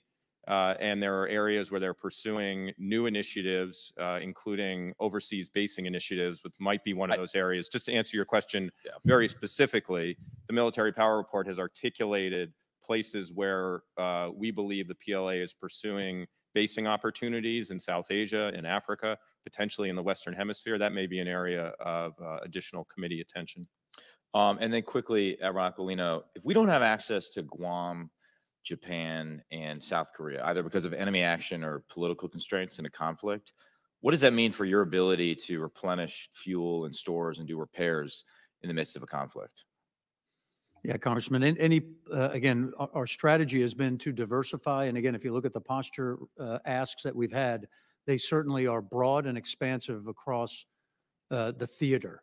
That's designed to ensure that if there's any places that we are unable to use, that we do have alternative places to use. Some of those are land-based, some of those might be sea-based. So again, the approach that we've laid out, I think, takes into account resilient, redundant, and flexible. My time, I'll yield my 4 seconds back. Well, you got a little extra because they didn't start the clock on you, so That's you've been very fortunate. I appreciate it. I feel fortunate to serve under your command. Chair now recognize Ms. McClellan for 5 minutes. Thank you, Mr. Chairman, for convening this hearing today and for our witnesses for being here. I want to follow up, echo concerns raised by Representative Courtney about the president's budget only including enough funding for procurement of 1 submarine a year instead of the standard 2. The Pacific Deterrence Initiative was established in the fiscal year 2021 NDAA to enhance U.S. defense posture in the Indo-Pacific region by modernizing and strengthening U.S. armed forces, improving logistics, and building our cooperative capabilities with allies. In recent years, we've seen the percentage grow in the program slow over year. And this year, the president's budget request calls for $9.9 billion in funding, an almost $5 billion decrease in spending, despite the committees allocating more funding year over year. Can you, Secretary Ratner and Admiral, explain the decision to request a cut in funding here? And does the PDI have everything that it needs to be as effective as possible?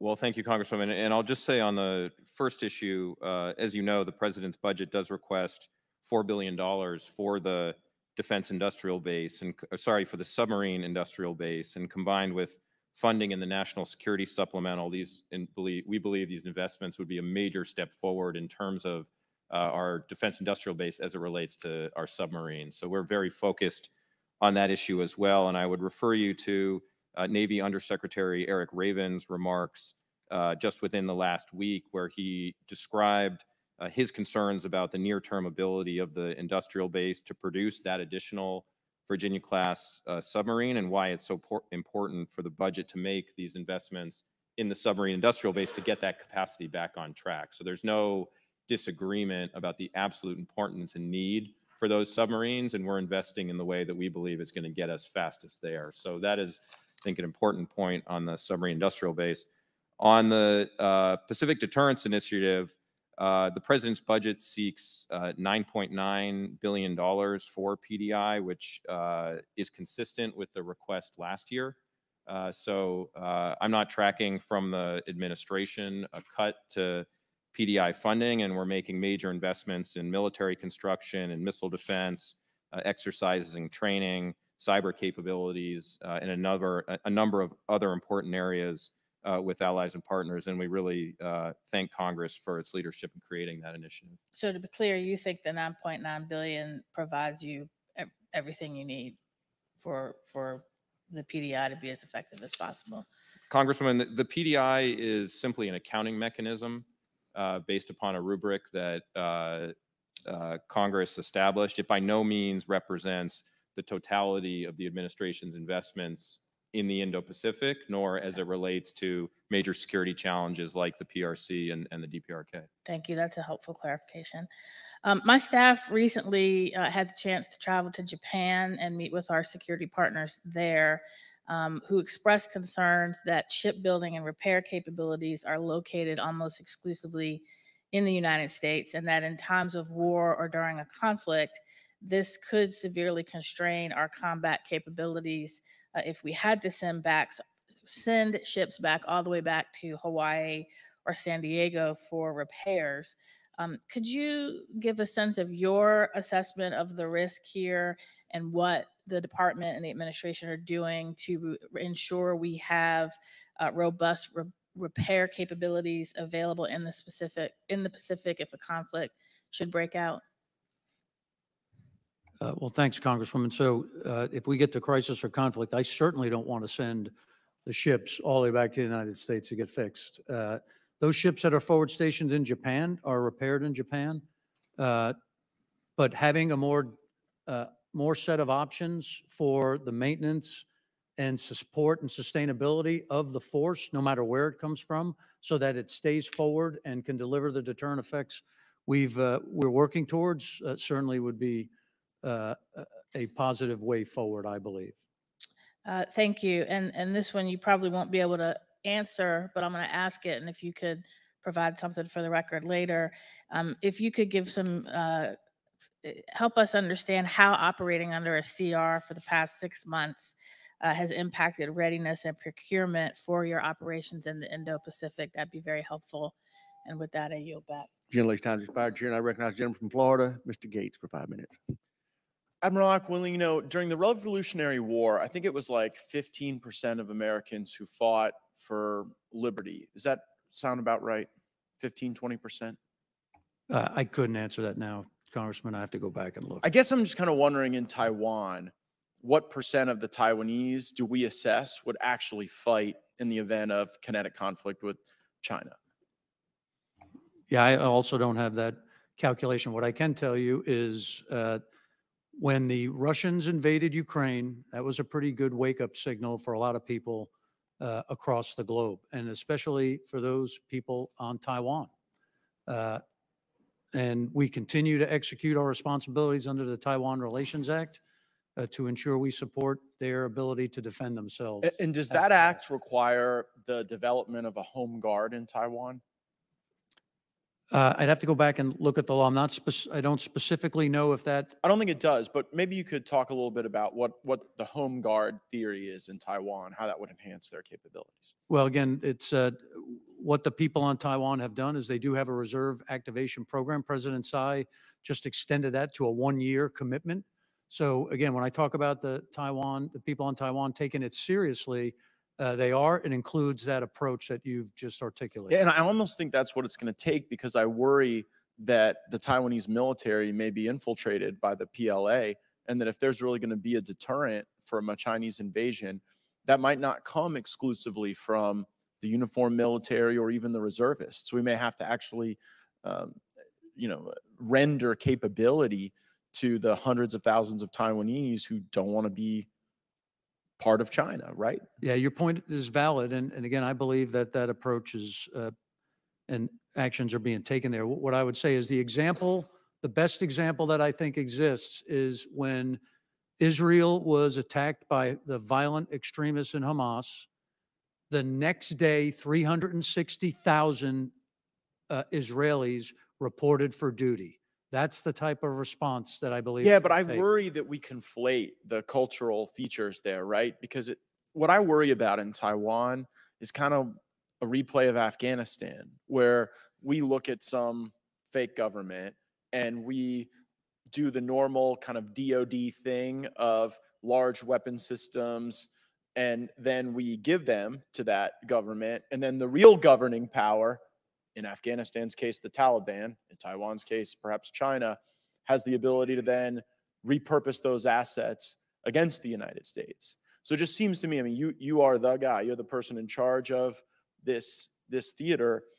I think you need to have some sort of assessment as to whether or not you're going to get that Israel level response from the Taiwanese, what percentage of this group of people is going to stand up and fight? And sure, we're all continuously informed by events going on around the world. But in Taiwan specifically, like we've seen cases where the PLA is infiltrating their government, their military, and I don't offer that as some sort of criticism. Heck, I think they try to infiltrate our government and our military too. But I worry whether or not we're going to be able to rely on the uniformed service there. So, is there a plan at DoD to kind of make these assessments about a home guard and to ensure that you have small arms in the hands of these people that might deter a Chinese invasion? Congressman, there absolutely is, and I'd love to talk to you about it in a classified setting. Great. No, it's good to know. And is that consistent with this porcupine theory that we think about often with Taiwan? I don't use the term porcupine theory. A lot of people do. Why don't you use it? I hear it a lot on this committee. Well, again, I would articulate it in a way that is in alignment with the law, which is we're providing the people on Taiwan the ability, capability, and training to be able to defend themselves in time of conflict. That by itself, with regard to a strong Taiwan sets of capabilities, is a strong deterrent. Yeah, I just think this is a real important piece of the homework to emanate from this is to, you've talked about the Taiwan Security Engagement Act. I get that, but I think you and I are both a little unclear as to the extent to which that authorizes the work with the home guard that we really need to convert Taiwan into an effective porcupine, because I assess that this is all about time. China cannot endure an extended war with Taiwan. They can't endure the sanctions. They can't endure the other consequences. And so if we can demonstrate to them that that's going to be a longer period of time, I think that pushes out the inevitability of a kinetic conflict with China. So appreciate the exchange, Mr. Chairman. I yield back. Gentleman yields back. Chair, and I recognize the gentleman from Massachusetts, Mr. Keating. Well, thank you, Mr. Chairman, and I'd like to thank our witnesses for their service. As a person who's ranking member on House Foreign Affairs Committee on Europe and former chairman, I just have a question for Admiral Aquino too. There's a recent report that's I find concerning that Hungary and China have inked an agreement allowing Chinese police to patrol streets in Hungary alongside their local counterparts. They say it's to boost their security, in well-trafficked tourist areas. But what I'm concerned about is that China's penetrating in security services, dealing with a NATO ally. Could you speak to the importance of not only just cooperation, but solidarity among our NATO allies in terms of dealing with Indo-Pacific and taking a united approach on these issues, and concerns about China's activities in that regard, and talk to the importance of that relationship as it affects our policy in the Indo-Pacific. Yeah, thanks, Congressman. So again, we're a globally integrated world like no one's ever seen before. The PRC's intent, as Dr. Ratner stated, is to, achieve an advantageous position, not just regionally, but globally, with regard to some of their basing, their interaction, and their intent to separate the United States from our relationships with allies and partners. The police support is a way that they do that. They just don't do it in Europe. They're doing that exact model in the Pacific Islands. So it's a foot in the door. It's a way to get power, influence, and the ability to take further actions and set the stage for what you described. Now, that said, I do talk to my counterparts.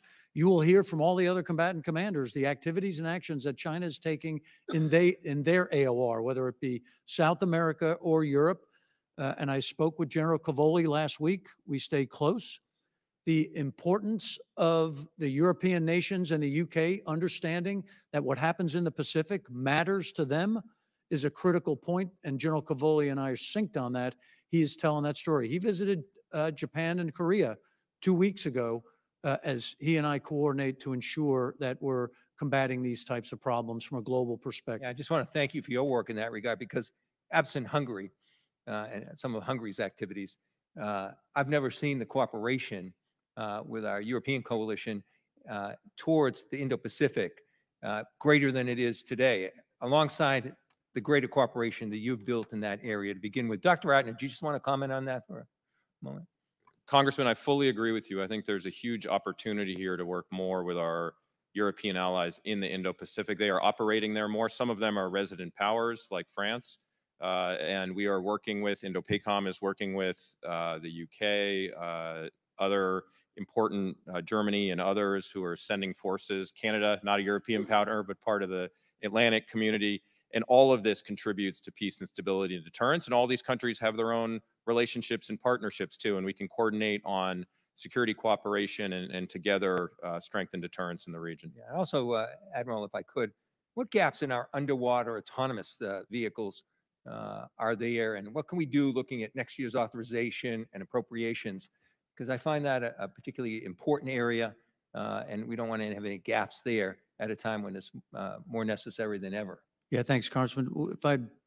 If you don't mind, I'll save gaps discussion for a classified setting. What I would say is, then if you could, just the importance of. Yeah, the importance is critical, right? So the ability to deliver swarming type unmanned attritable capabilities to deliver a problem set for the adversary that they won't be prepared for and would have a really difficult time countering, whether it's on the sea, undersea, on the sea, or above the sea. All of those capabilities are needed, and they're included in our ask as it applies to the 1302. Yeah, innovation is so critical in that regard, and that's more research, that's more development. So I'd just like to close. You know, our whole posture towards the Indo-Pacific and China's threats really centers on deterrence right now. And I must say, I want to just thank you for bringing up, Admiral, in your remarks prior to this, the fact that the importance of Ukraine. We're sitting here now talking about deterrence. To me, sitting here March 20th, we're sitting here not acting on the Ukraine assistance that's so vital, you know, as a deterrent. Because if we fail there, it's just going to send a signal that counteracts all the good work we talked about this morning that you're involved in. So let's hope we get that done. Hope the Speaker puts that on the floor for a vote. It would pass, and I yield back. Gentleman yields back. Chair, and I recognize the gentleman from Nebraska, Mr. Bacon. Thank you, Chairman, and thank you, gentlemen, for being here. Have a couple of questions for Admiral Aquilino and then one for General LaCamera. First, I want to ask a question about electronic warfare in the Pacific Theater. I'm told that the PACOM requirement for EA-37s, the new Compass call that is going to provide tremendous amounts of capability, that requirement is 22. However, the Air Force is only funded for 10 of them thus far, and I don't see any funding plans in the near future. Can you explain the need for 22 EA-37s and just unpack that for us a little bit? Yeah, in an unclassified setting, Congressman, I think what I would say is the ability to deliver the capabilities that come from a Compass call across the broad spectrum of this theater has the requirements that you've laid out. So it's critically important that we get to those numbers.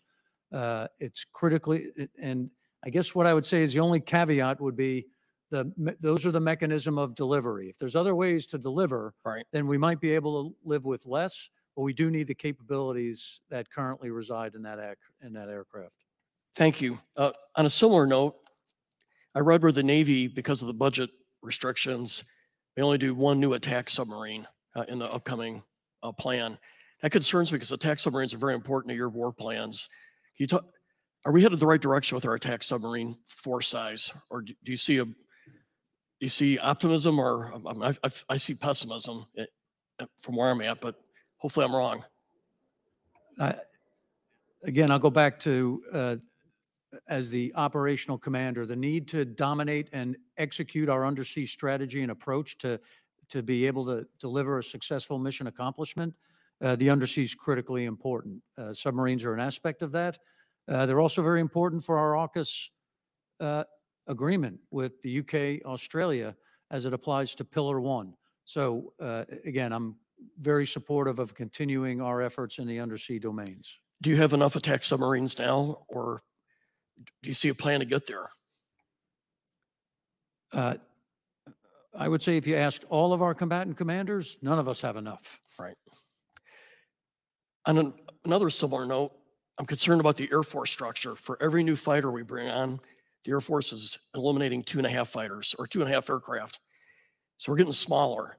And I think in the fight that we could have with China, hopefully we don't, we're gonna need a bigger force size than we have now. Could you provide a little bit of your perspective on the Air Force? Yes, Congressman, let me make it a little more broadly and then drill down. Number one, it will take the entire joint force. Matter of fact, as you heard Dr. Ratner say, to deter this adversary, it will take all forms of national power, which is the design of integrated deterrence. So as it applies to the joint force, with the capability capacity that the adversary is building, we need to continue our capability advantages, and we need to get to the right capacity. I don't support a smaller force in the Indo-Pacific. And specifically, when you talk about half the globe, most of it is water, all of it is air. We need the right capacity at the maritime and the air component to be able to deliver deterrent effects. And then if deterrence fails, to be able to fight and win. So I don't advocate for getting smaller. I appreciate your perspective. And Mr. Chairman, it just seems like something we have to look at. Our Air Force is getting smaller at a time when it needs to be getting bigger. And it's a concern. General LaCamera, the North Koreans are one of the most impoverished, malnutrition people on the whole globe. How are we trying to reach them? Do we have an adequate Voice of America or those kind of capabilities to communicate with the North Korean people? Because I see that as being perhaps a weak spot for the leader of North Korea. We are not directly from my command. I have met with individuals from the State Department and the things that they're doing. The Republic of Korea tries to reach them. They have non-government agencies. They're sending balloons across the border with messages and limited supplies. But we do not have a direct. It's not part of my mission statement to communicate to them. Thank you. Mr. Chairman, I yield back. Gentleman yields back. Chair, and I recognize the gentleman from California, Mr. Panetta. Thank you, Mr. Chairman. Gentlemen, thanks to all three of you for being here. There was a recent article in The Economist that talked about that. The title was, "Does America's Army's Future Lie in Europe or Asia?" Within that, you had a couple quotes from a couple generals, including James Rainey, who says that basically now we're going to fight under constant observation, constant contact. There is no break. There is no sanctuary. General Harrington goes on to say that China has optimized its forces to attack U.S. satellites, ships, and air bases, however, but not to find, fix, and finish land formations that are distributed, mobile, and networked. And because of that, the article talked about how we've developed these three experimental multi-domain task forces, two that are in Asia, one that's in Europe, and they can do a wide range of things from gray zone and hybrid to kinetic and conventional warfare. So I'd ask if you can expand and elaborate on these MDTFs, one. Two, though, also last year's NDAA had mandated a permanent stationing of Green Berets on the Kinmen Island near China to train Taiwanese forces when prior SOF, Special Operations Forces, only made an ad hoc presence on and off the island. I was wondering if you could elaborate on the current Special Operations Force mission in Taiwan as well, and if there's any coordination between the two. Yeah, Congressman, first let me just say the article is incorrect. There is no permanent stationing of U.S. forces there. We can talk in a classified setting for further evaluation, but that is just inherently inaccurate. On the Kinmen Island? Correct. Great, thank you. Now, as it applies to the force that you described, I have a bit of a different view, which is the entire joint force is at risk of being tracked, targeted, and employed against. That is maritime, air, and land. There is no sanctuary for any of the joint force under the structure that the PRC has built. And our actions require movement, maneuver, protection, and all the things that we have to do. But there is no sanctuary on the land. So that I inherently disagree with. Now, that said, I do support the MDTF, and it is focused on delivering the capabilities that I need in the Indo-Pacific AOR. But what I would say is it needs all the capabilities that are designed to go with the MDTF. So the anti-air capability and the anti-ship capability are lagging, and they need to go to be in there and sooner, right? This is the urgency theme. So I support the MDTF. It's absolutely the right design, but it has to be fully equipped with all the capabilities it's designed to deliver. Great. In Congress, I would just add to that, in addition to the capabilities that Admiral Aquilino mentioned, of course, we need the political agreements with our allies and partners to be able to put together the kind of force posture that you described of being more distributed, more networked, more resilient.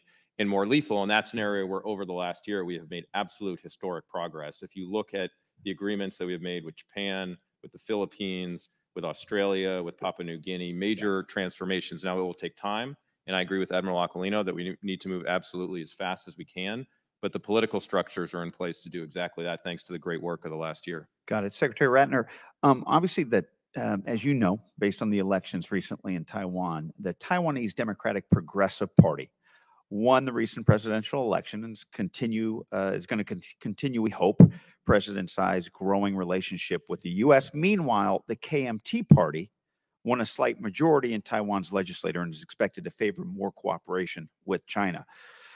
We might expect China to exploit this split in policy and can anticipate any influence campaigns from the Chinese to increase favorable policy coming from Taiwan's legislature. How are we preparing to approach these cross-strait relations under a split Taiwanese government? Congressman, we look forward to working with all relevant parties in Taiwan. That includes the incoming administration. And as you know, the DPP won that election again from a leadership perspective. We've had a bipartisan unofficial delegation go out around the time of the election to meet with Dr. Lai, the chairwoman of AIT, has, as our envoy, has met with Taiwanese officials, and everything that we have heard suggests we're very encouraged by the message of continuity in terms of the new incoming government. To your question about the legislative yuan, look, we are committed to working with all parties to advance our critical reforms, and we would encourage members of Congress to do the same. Thank you, gentlemen. Thank you, Mr. Chairman. I yield back. Chair, now recognize the gentleman from Indiana, Mr. Banks. Thank you, Mr. Chairman. Admiral, I saw on your unfunded priorities list that Indo-PACOM believes it needs well over $1 billion more in air and defense missile defenses.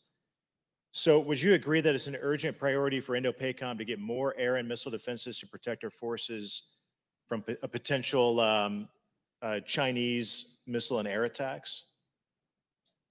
Senator or Congressman, if you're talking about the Guam shortfall, I think it's about $430 million is that we've identified for the ability to put the defensive Guam system in place. That includes both some of the integration capabilities and the military constructions that's required. So I have to go back and look at the $1 billion number and where that is. But I do believe we will absolutely need to provide increased air and missile defense to support both the homeland in the form of Guam, and wherever our forces are operating from, I'm required to protect them. So we will need more integrated air and missile defense. Understood. So we agree it's an urgent priority. It's clear that we don't have enough air and missile defenses for a fight with China. I think that's my takeaway from the $1 billion unfunded priorities list. Yet we've used well over 100 of these missiles in CENTCOM to shoot down Houthi drones that cost 100 times less than our own missiles, rather than saving them for a potential fight with China. So, Admiral, has the high rate of missiles that we're using in CENTCOM reduced the number of air and missile defense assets that your forces expect to receive next year? I don't know if I would view it that way, Congressman. I think what I would say is for those missiles coming off the destroyers, those SM-2s are resident in my theater on my destroyers, and we have those. If you're talking about THAAD and Patriot, which again is going to be a pretty large portion of what we're going to need to defend air bases and those other places where our forces are, I don't think those have been employed at the large number that would impact me. What I would say is, you know, I commend those sailors and the joint force in CENTCOM that are executing the protection mission against both our forces and those tankers. They are fighting with what they got, and we should never ask them to stop or conserve. What we do have to do is move forward on our directed energy path to be able to get on the right side of this cost curve. So your point is completely valid, but bottom line, mission success there, I would never ask them to restrict what they need to do. But we do need to make sure that the capabilities that I've identified are delivered at a relevant time, and then we ought to accelerate the technologies that get us back in the right place.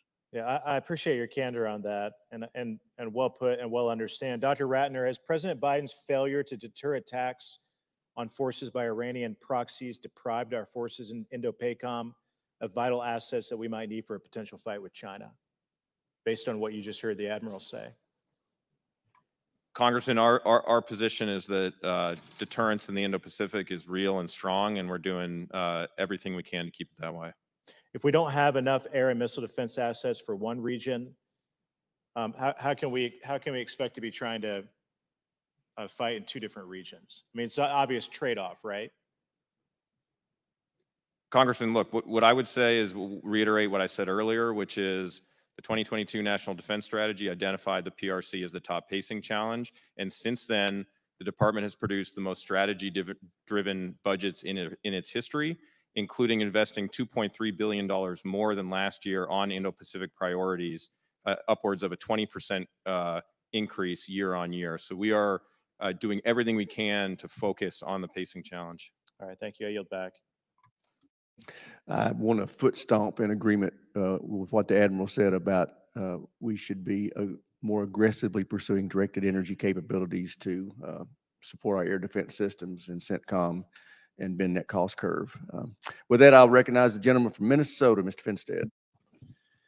Thank you, Chairman Rogers, Ranking Member Smith, and to our witnesses for testifying today. China remains the existential threat to America as an institution and to the American way of life. This is true on all issues, but especially so on critical issues like defense, supply chains, and agriculture. At China's 2024 National People's Congress, the Chinese Communist Party announced a 7.2% increase in annual defense spending. China also had a greater than 7% increase in defense spending in 2023. Over a 10-year average, China's increased defense spending at approximately 7.5% per year. Considering the serious investment that China is making in its defense, primarily to prepare to meet and defeat the United States in war, the budget recently published by the president is woefully inadequate in meeting our top obligation of keeping American citizens safe. Specifically, the United States has made a strategic and proper choice to build the vast majority of its industrial base in the private sector. These small businesses and private sector companies are the hardworking Americans that rely on a healthy, proper, and sustained demand signal to keep making those investments in the pursuit of defense of America. And a lot of these jobs and a lot of these companies are happening all over rural America, specifically in my district. And I'm proud of them and what they do to our national defense. As a Reagan Republican, I believe in peace through strength. Our ability to project strength originates from the industrial base. We must invest more in America. So with that said, Admiral, great seeing you again. With the combination of the scarcity of resources and your growing needs and requirements, how badly do you feel the squeeze and vulnerabilities from the defense industrial base on your supply chain efforts? Thanks, Congressman. It's good to see you too. Again, I've articulated over 3 years now the requirement and the need for the defense industrial base to ramp up and be prepared. And that's all across the defense industrial base. That's ship maintenance and sustainment. It's airplane depot maintenance. It's for the ground force maintenance of tanks and other military vehicles. It's weapons production. It's aircraft production. It's shipbuilding. So critically important for us to be able to have a footing that enables us to deliver a position of strength, right? This is not just-in-time supply, and just-in-time delivery does not work in this security environment. Thank you for that. And I will just tell you, having the honor to travel all over my district and talk to the folks that are working in this space, the signals that we here in this body that can send out to the countryside gives them the security to invest in those needed professions, whether it's the welders, the pipe fitters, the plumbers, whatever it may be. But it also gives that signal to our job providers that there is work to be had, and it's a good long-term proposition for them to invest in. I will just say I just left the Ag Committee, Mr. Chairman, and as a farmer myself, and I think about agriculture and food security as a national security piece. I will tell you, China's investment in farmland in the U.S. and specifically near U.S. military installations is worrisome. It should be worrisome to each and every one of us. China is also investing at record levels in farmland all over the place here. And this can and likely will lead to food insecurity issues while promoting espionage concerns. And really our ability to project power can be compromised by this communist China investment in our farmland. We must pay attention to this before it's too late. And Mr. Chairman, I would just say in my closing here that food and farm security is national security. And I think that this committee can and needs to talk more about our farmland and the food security piece, because it is a strong component in our national security. So I appreciate all of you being here today. I appreciate the service and the work that you do for our men and women and for our country. So with that, Mr. Chairman, I would yield back. And Gentleman yields Congressman, if back. I can make, Certainly. Go So, ahead. Congressman, you're highlighting the Chinese approach, which is all forms of their national power to deliver an advantage for their objectives. So that's point one. Point two, and I should have said this, the supplemental is so important because it does have in it those things that you described in the form of the industrial base, $3 billion. And I thank the chairman and the committee for supporting that. That is a great start to getting us back on track. And I thank you, Chairman. Sure. Before we go to the next member, I want to point out that we're going to be called for votes in about 20 minutes. So we intend to adjourn this hearing at 1:30. So with that, Chair, now recognize the gentlelady from Hawaii, Mr. Kuda. Thank you, Mr. Chair. Admiral Aquilino, General LaCamera, since this is your last posture hearing before this committee, I join my colleagues in thanking you both for your service and your leadership in your respective commands. Admiral, I hope you will continue to visit us in Hawaii and know that that is always going to be home for you. And I especially appreciate the partnership and commitment to working with the people of our beloved state over the past few years and addressing our shared challenges that we've had. You know, among those shared challenges has been the state of aging military infrastructure in Hawaii and across the region, an issue I'm very passionate about. And I know these issues generally fall on the service budget, but as a critical customer and user of this infrastructure, Indo-Pacific has a significant stake here. In Hawaii, whether it's the barracks, an electrical grid at Schofield, aging hangars at Kaneohe Bay in my own backyard, the failing wastewater systems at Pearl, the ramp at Hickam, the cumulative impact of these infrastructure issues affects not just our local communities, but also our readiness and the quality of life of our service members and their families. Admiral Aquilino, in your written testimony, you mentioned that many infrastructure projects across the AOR still need to be prioritized by the services, with only 12 of over 200 required projects completed in the 3 years of your command, and 47 high priority MILCON projects still needing to be funded. I'd also note the significant infrastructure gap of $3.4 billion identified in your unfunded priorities list, which suggests that the FY 2025 budget falls far short of the $4.8 billion in infrastructure needs identified in your Section 1302 report. And that's not even getting to the infrastructure equities that fall to the services. I know my friend and colleague, Mr. Moylan, would agree with me on how important it is that we stop delaying, especially in remote places like Hawaii, Guam, and the Pacific, where deferred maintenance and delayed investments lose us not only time, but also resources, given the cost increases as well. Admiral Aquilino, how does the aging military infrastructure affect Indo-Pacom's ability to project power out into the clusters you mentioned and effectively deter aggression? And what risks are we imposing on Indo-Pacom because of these delayed investments in our infrastructure? Thanks, Congresswoman. Aloha. It's good to see you. So about a year plus ago, again, in coordination with Congress, I commissioned a study by all the components to identify what infrastructure in Hawaii would potentially negatively impact my ability to generate the force and deploy it. That was in the wake of, if you remember, we had a couple of water main breaks. And it gave us an indication that we need to look at this and ensure that we, A, understand it, and then B, invest in it to fix it. So that report was developed. I briefed it back to Congress, and the service components were tasked to go ahead and put that into their palms and maintain the ability to generate the force from Hawaii. So we continue to watch that. I am concerned about power generation and brownouts and blackouts that we get sometimes. So we're watching it very closely, and we need to ensure that we reinvigorate the critical infrastructure required to support and generate the force in time of crisis.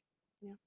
Thank you very much. I'm going to come back, but I do want to ask you another question, Admiral. What about overseas installations across the Indo-Pacific in places like Japan, Okinawa, and the Philippines? What's your assessment of military infrastructure and deferred maintenance impacts on readiness and quality of life that we have in those critical assets?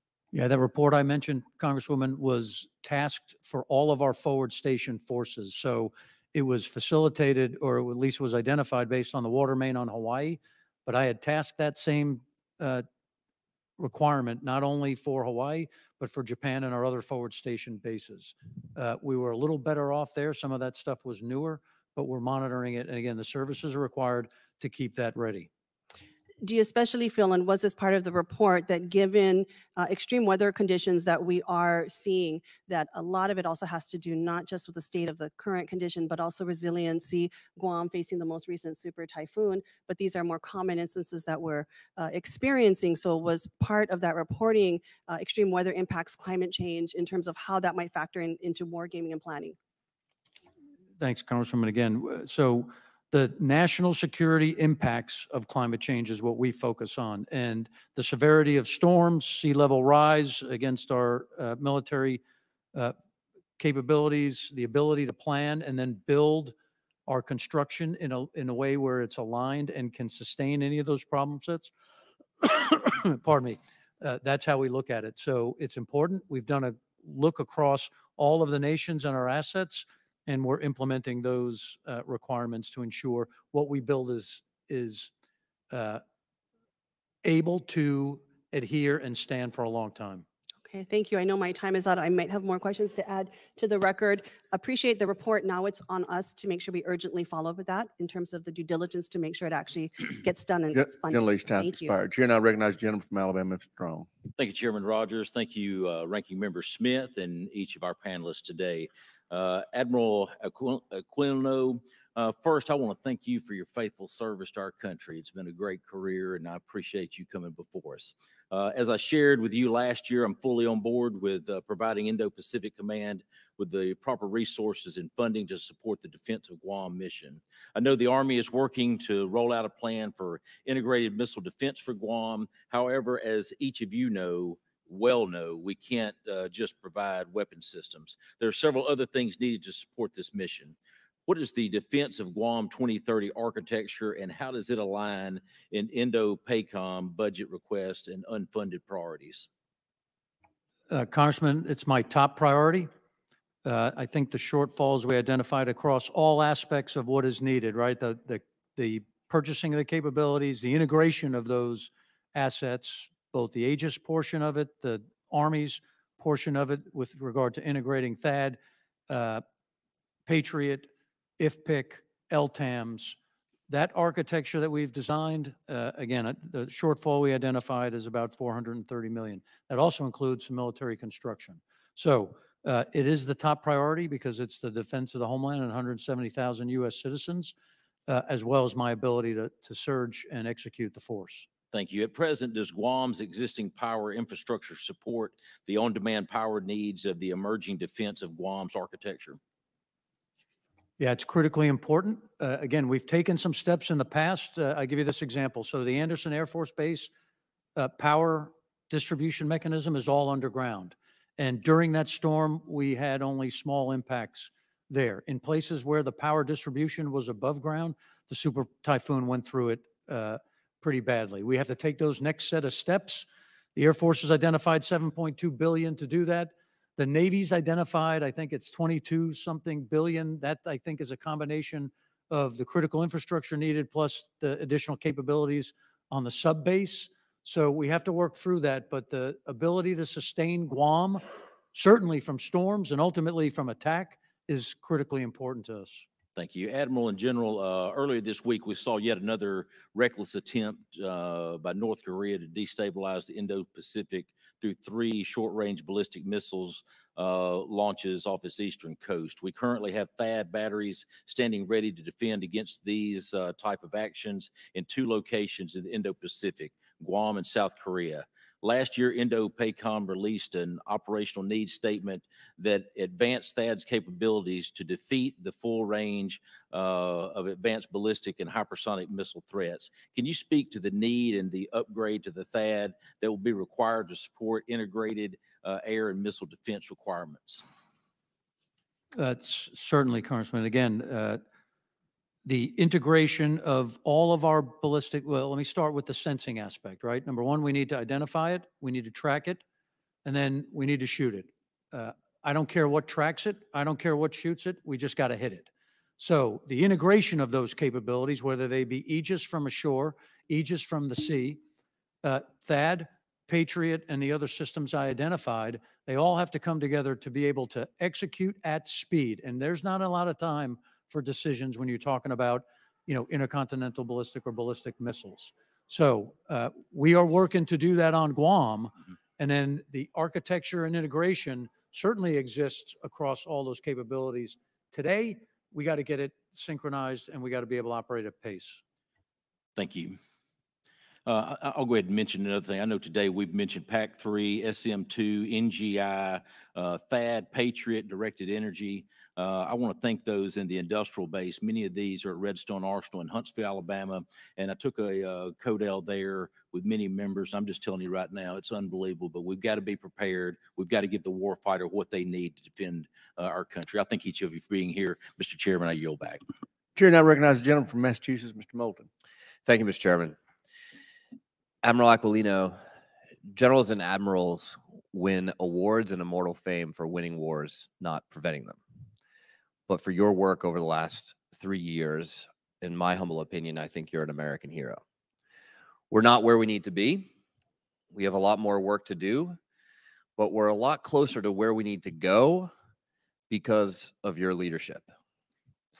You've also been someone who's been willing to engage in the debate with our committee that should be a hallmark of the relationship between the Department of Defense and our Congress. You've even been willing to admit when you're wrong. You and I have had our fair share of debates. I've been willing to admit that too, and I think I've had to admit it more times than you. But when we fail to participate in that humble and honest debate, we're ceding one of our supreme advantages over our authoritarian allies. So it's incredibly important. And you set a great example by your leadership, so thank you. Admiral Aquilino, China has been getting steadily more aggressive in their actions against our allies in the Philippines, threatening their sovereign territory, their economy, their sailors, and their ships. How should we respond? Thanks, Congressman. And again, I too do appreciate the debates. I'll say that I don't have to get it all right. I just got to get it less wrong than the other guy. Let me start by saying I am not a hero, right? The heroes that exist out there, the 380,000 soldiers, sailors, air and Marines, civilians and their families, I will pass on your comments to them because I'd have failed without them. They're incredible. Thank you. As it applies to the Philippines, it's a really critical hotspot right now that could end up in a bad place. The continued belligerent and aggressive and dangerous activity by the PRC against our allies in the Philippines is concerning to me. The Chinese have no legal claim to the area that they have articulated as their sovereign territory, and the fact that they are now fire hosing and ramming Philippine ships attempting to support Philippine sailors on the Sierra Madre. So I'm concerned where it could go. I would hope that the international community condemnation of those actions is enough to get the Chinese to back off. But if it doesn't, it could go in bad places. The Philippines, if a sailor or soldier or one of their members were killed, could invoke Article 5 of the Mutual Defense Treaty. And that would put our policy decision makers in a place that would require really tough choices. It would be my requirement and responsibility to provide the Secretary with options if that were to happen. Dr. Radner, where do you assess that we have the strongest advantage over our potential adversaries in developing those allies and partnerships in the region, some of which have really atrophied over the years? And how do you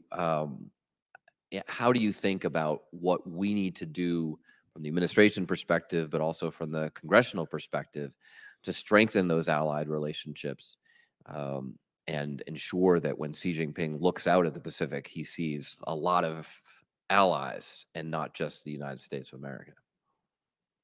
Thank you, Congressman. A really important question. And I think the fact of the matter is that today our most important alliances and partnerships are stronger than they have ever been. So if your question is where are our strong points, they are in the Republic of Korea, Japan, Philippines, Australia, India, and among other partners in ASEAN as it relates to the Indo-Pacific. I think in terms of what can we do to make them stronger, we have bilateral agendas with all of these countries where we are working with them, strengthening their capabilities, advancing our roles, missions, and capabilities, expanding our posture opportunities, as we talked about earlier.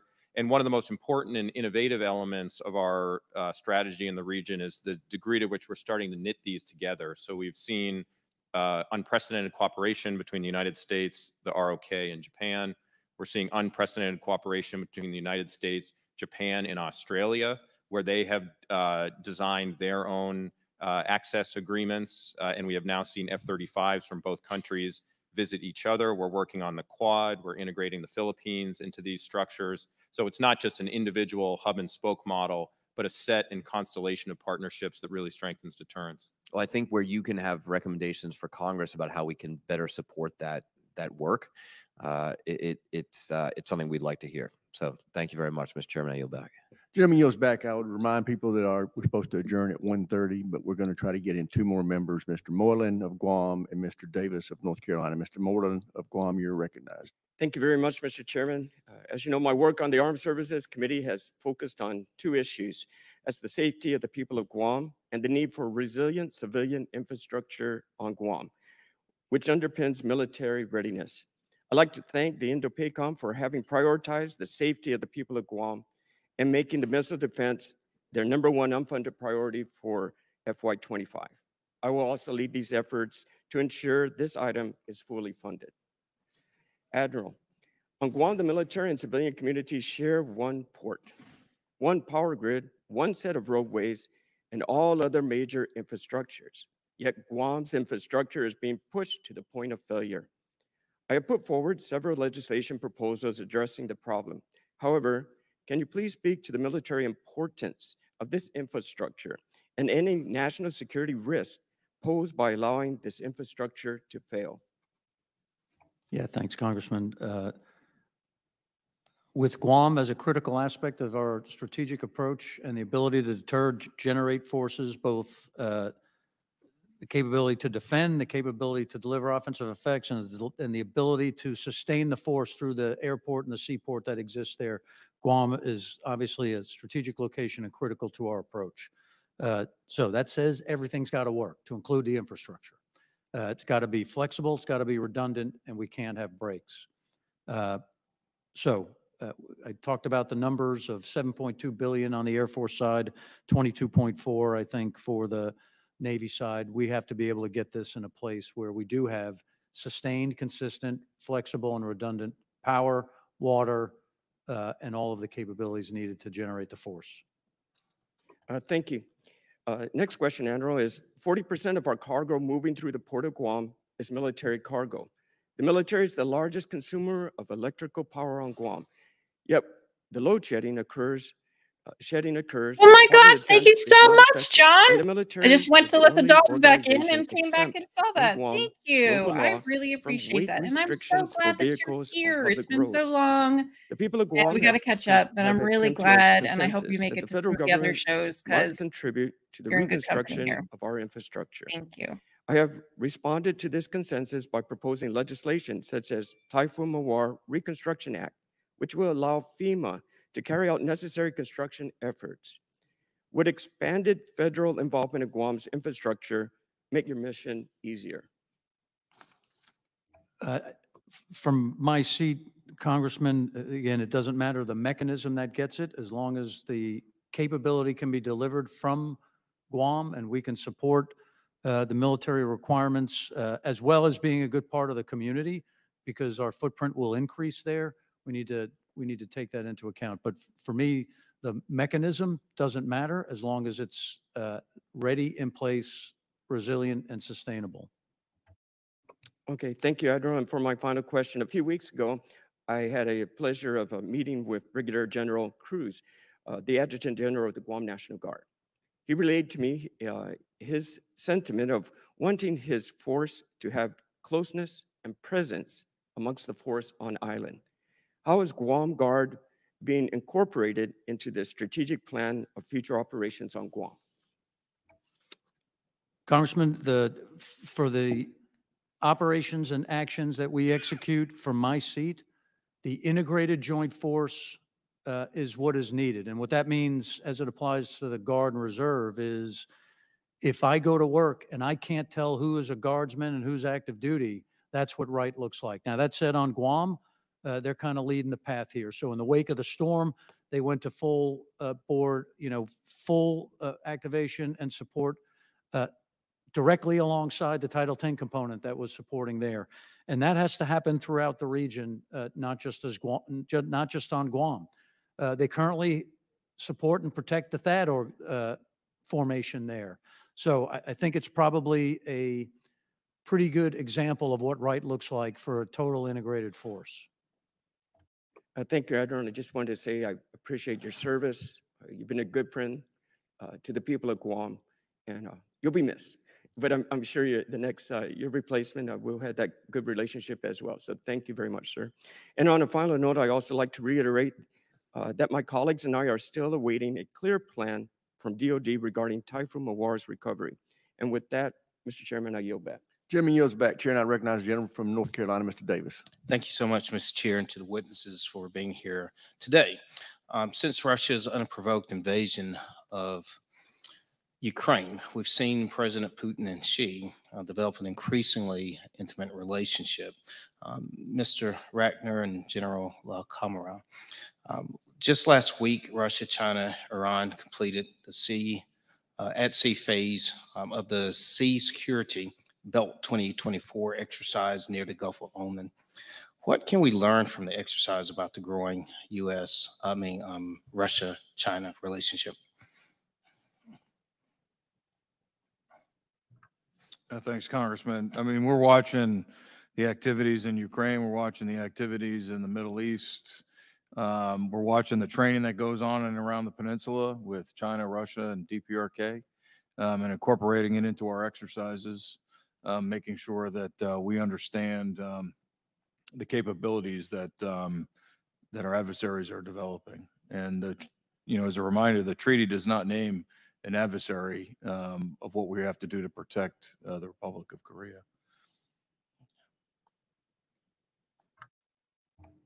Yeah, Congressman, I'm concerned about the increasing relationship between the PRC and Russia.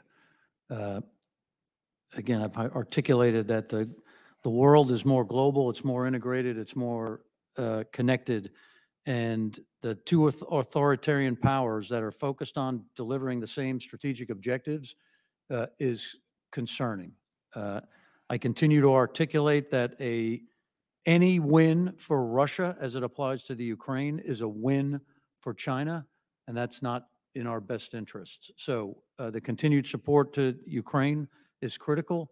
Again, that's also in the supplemental, but the critical capabilities that you've identified to go to Indo-PACOM are also critical. So I thank the Congress for the support, and hopefully we can get that passed very soon. Okay. I want to thank you for response and respect of time, Mr. Chair. We'll submit any additional questions. Thank you so much. I yield back. Gentleman yields back. Chair now recognizes General Mr. Garamendi for a brief acknowledgement. Thank you very much, Mr. Chairman. Gentlemen, thank you for your testimony today, your patience to work through all of this. I want to specifically address Admiral Aquilino. I want to thank you for your extraordinary leadership. You're strong, intelligent, thoughtful, always informed, and I must say, successful leadership. It is quite remarkable what you were able to accomplish in your tenure as the Indo-PACOM commander. You have focused the Department of Defense and the Congress on the most difficult of all of the regions in this world, and I thank you. I thank you for the personal relationship we've been able to build and for what you have done for this nation. And with that, Mr. Chairman, I yield back. Well said, and I completely concur. Thank all of you for your presence and your service to our nation. With that, we are adjourned. All right, guys, let me get this off of here and then we will just chat for a few minutes. So, very interesting hearing. There's a lot going on in the Indo-Pacific right now, isn't it? It's a fascinating area to me because there's so many different facets that make up the Indo-Pacific that there's a lot of players in the game there, isn't there? Like a lot more than you think. It just seems like an area that's full of a lot of little islands, which it is, but there's a lot of different countries that are involved in this one place, and it's kind of a key area to a lot of different areas. So, really interesting. At the beginning, Mr. Rogers, Representative Rogers, Mr. Rogers asked the Admiral Aquilino, I think. Aquilino. Let's go with Aquilino. We'll go with Aquilino. What are your thoughts about Russia and China sort of collaborating? Have you seen any evidence of this? And Admiral Aquilino said, "Yeah, right now there's unprecedented collaboration between Russia and China, and it's very concerning." And then if you add Iran back into that, we're almost back to the axis of evil, which is kind of like, oh, that's not so great. Um, so that's interesting. There's definitely, I think someone else mentioned, I can't remember who, I didn't write it down. I think they said that China, and correct me if I'm wrong, someone in the chat, that China was giving Russia weapons to test out. Or Russia was giving China weapons to test out, one or the other. But basically, they are collaborating very much so, in other words. Also, Mr. Smith talked about our relationship with India. He was asking Dr. Ratner about it. And he said, I would describe it as growing and stronger than ever. And it's crucial to a free Indo-Pacific. Apparently, they have a pretty good sized military. They've been doing military exercises with our military. So there's a lot of collaboration going on between the US and India, according to was it the Admiral or no, Dr. Ratner. Admiral Aquilino did come in, though, and say that it's the largest democracy on the planet, which is an interesting side note. I didn't know that about India. And that military to military, we've increased working together, carrying out exercises. They've been buying up some of our equipment. Mr.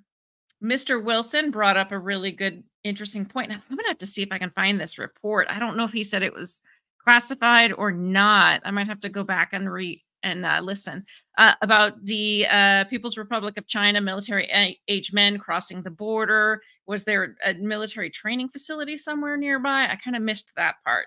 And he wanted to know if this was, he said it certainly seems like it should be a concern to the American people. And Dr. Ratner kind of had a like, well, I don't really know. I haven't read that report so much. But let me get back to you. Let me see if I can read it, and then I'll get back to you. I'm kind of like, that seems like something you should know. Because what is his? Let's see. What is his title again? What does he do? Assistant Secretary of Defense. Yeah. Well, for Indo-Pacific Security Affairs, I still think he should know that. And then let's see. Representative Courtney was talking about something about Philippine fishermen were getting rammed. And then Admiral Aquilino said, yeah, there are procedures in place to avoid sort of these dangerous encounters. I can imagine, especially depending on the size of the ship, they're ramming Filipino like fishermen. That's not great. But there are ways to avoid this. And he said the Filipino can use those with the PRC, but the PRC just kind of seems to be disregarding them and continuing these sort of dangerous encounters. So sounds like they're being bullies in the Indo-Pacific region. And Admiral Aquilino said that China has increased their military budget by 7%, and they're building all capabilities faster than we are. Dr. Ratner then came in and said, well, except for undersea capabilities and some others, but we don't know what those are. I think he was saying maybe he'd go into that in the classified part of the hearing. I'm curious. So, you know how people have been seeing these like spheres, whether they're metallic spheres or whatever. Do you guys think that that could be Chinese technology? Do you think those could be like Chinese drones of some kind? I mean, or they could be US as well, I suppose, but then why would the US show us video of them? I don't know. So I'm curious. I wonder if they are maybe just Chinese technology. Matt Gates came in. Matt Gates. We love Matt. He said, what I worry about in Taiwan is something similar to Afghanistan. What if we give them like military equipment, munitions, etc., in order for the Taiwanese to use them? And then, you know, it turns out that the PRC has infiltrated their government and then they take them and start using it against us, which I think is a valid concern. A valid concern. Let's see. JBW is saying we still maintain bases and installations on a lot of those islands. Yes. Right. We were talking about Guam throughout the whole thing in the chat. Let's see. Because of Biden, the weapon testing is going on. So much is going on. You know what? I had a whole rant on X today about Biden and how, you know, all of the shit that's going on in the world right now. It seems like we're just like everything's going down the drain. And I blame it all on Biden because he's a weak president, right? We need a strong president. Like, where's the Teddy Roosevelts? Where, you know, some of these, we've had some amazingly like strong, what did I think Donald Trump called them? Like strong men, right? The strong men presidents. Like, we need Teddy, who will get shot and continue his speech while he's standing there bleeding out. That's the kind of man we need.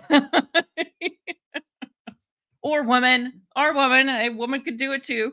I'm not going to say that a woman can't do it, but you know what? We need that. Like, if she's a woman, she's going to have to be really bitchy. Like really bitchy and like have people be afraid of her.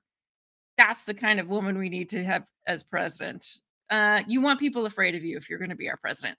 And nobody's afraid of Joe Biden. No, because he's licking his vanilla ice cream cone, stumbling around.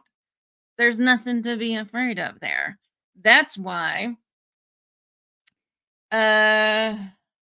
his book blocked the book. I thought he got shot. Like he legitimately did get shot, unless you're thinking of a different time. The time that I'm thinking of, he did get shot. Maybe the book slowed it down. I don't know. But Teddy Roosevelt, that was a man. He was pretty awesome. Does anybody know? I was thinking about this the other day. I don't know why. Were Teddy and Franklin related in any way? Does anybody know that?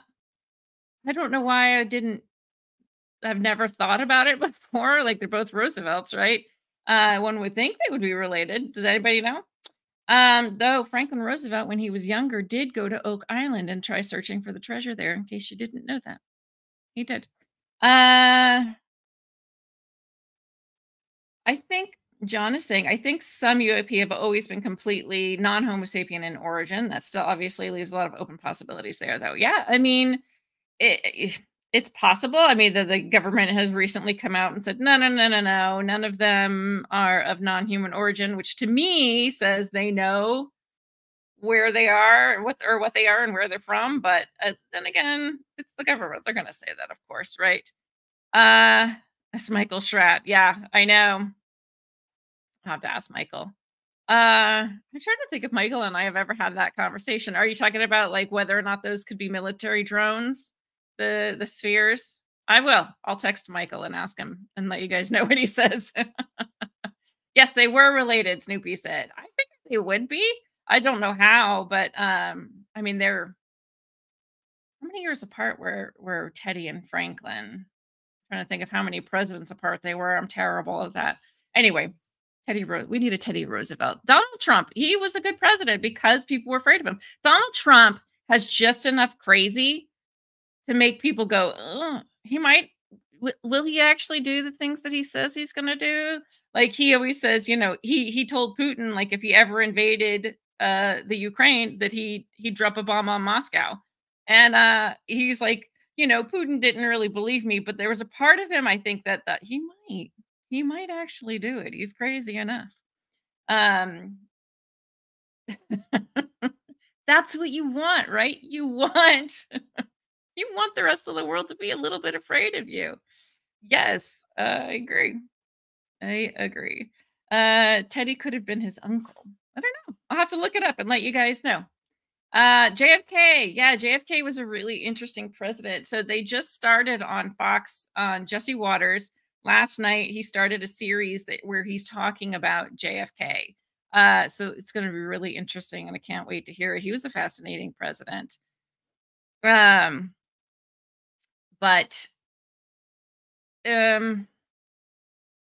JBW says India has a rather large modern air force. Yeah, I never realized that about India. And they also are developing a space force, right? I believe.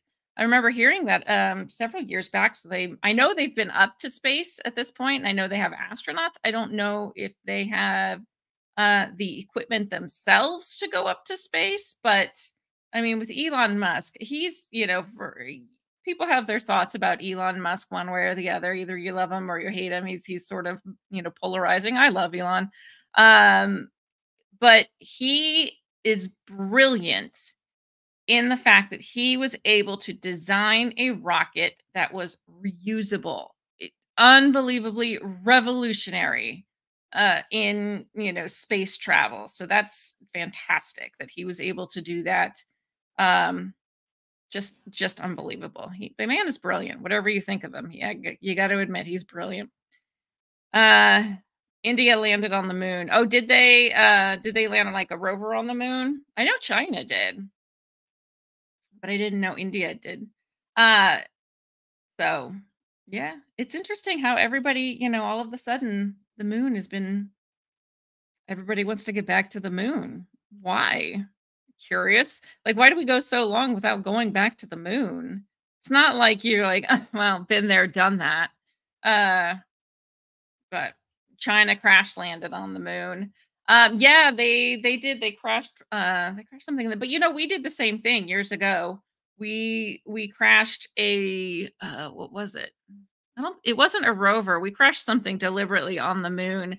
And that's how we found that the moon rings. But every planet has like a harmonious ring to it, which is really, really interesting too. I think it was when the Apollo astronauts went to the dark side of the moon, they could hear a ringing sound. And it turned out it was like Jupiter, or it was one of the other planets. They heard this weird sort of ringing and they didn't know what it was. As before we realized that planets ring. They ring. Each planet has its own, I don't know, frequency, whatever you want to call it. Which is kind of neat. I love that. Yes, in regards to the drones. All right, yeah, I'll ask him. I'll see what Michael says and I'll let you guys know. I'll report back if he has any info. I could ask Jim Goodall too. He might know. Knowing Jim, he'd probably say he doesn't know. Even if he does know, but I'm sure he has some opinions on it. Oh, I miss Jim. I haven't seen him since last summer when he came here and we went to the Air Force Museum where I got to sit in the SR-71. Oh my God. That was an amazing day. So good. And then having Jim Goodall take you around the Air Force Museum and telling you all stories about the planes. It was a lot of fun. Let's see. What is Snoopy saying? That would be after the moon landing when they crashed the lunar lander. Yes. Yes. To test the earthquake equipment. That's what it was. Thank you, Snoop. Yes. So, okay. Indo-Pacific, really interesting region. Definitely just got to keep our eye on what's going on there. It seems like there's a lot more than I realized. And as we were talking about in the chat, China's kind of already infiltrated the US, haven't they? And what were we doing? Where were we focused when this wasn't happening? Because they're here. They're already here. They've infiltrated so much of our country by buying up the land. They're producing food. They are had these secret Chinese police stations. We know that military aged men from China are the largest kind of groups that are coming through in the illegal immigration, the invasion of our country.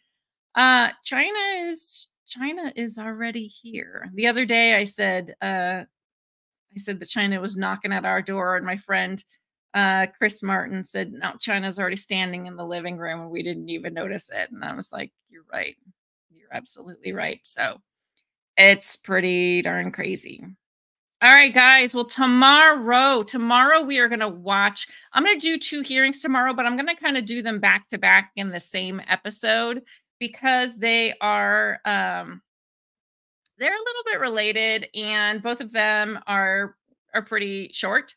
So we're going to watch, and I think I'm going to do it around 2. I'll have it up by the morning. So we're going to watch one that is called, where is it? Examining the current status of Iran's axis of resistance and the implications for Homeland Security and U.S. interests. And then the other one is securing our nation from WMDs. Remember George W. WMDs? A review of the Department of Homeland Security's countering weapons of mass destruction. So we're going to talk Iran and weapons of mass destruction tomorrow.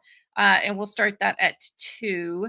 And both of those are with the Department of Homeland Security. So these are going to be really good. Really good. And yeah, Iran is one to really keep our eyes on. I know Indo-Pacific is as well, but Iran is the one that really has my attention lately. So we shall see what they say about that. And then there was also another hearing that I really wanted to watch. There was a lot of like, it was either like U.S. or the Committee on U.S. Armed Forces and the Homeland Security. They did a lot of really good ones last week. What was the other one that I really wanted to see? There were a couple of them. I can't find it at the moment, but we're going to have a lot of military hearings this week. Yesterday was the day of AI, and then the rest of the week is apparently going to be military hearings. So hopefully you guys like it. And I love having you here with me. So I hope you can make it tomorrow. Like I said, let's plan for 2. We'll do 2 o'clock Eastern. So we'll just do our normal time tomorrow, and we will have the Iran hearing and the weapons of mass destruction hearing. All right, guys. Well, thank you so much for being here with me. I always love watching these with you. We have such fun in the chat. If you're watching, if you're lurking and not in the live chat, please come join us. It's a good time. And with that, I will give you a little bit of music to take you out. And Eggy, the patriotic chicken, will be there to help say goodbye. And thank you so much for watching. And I will see you tomorrow. Bye, guys.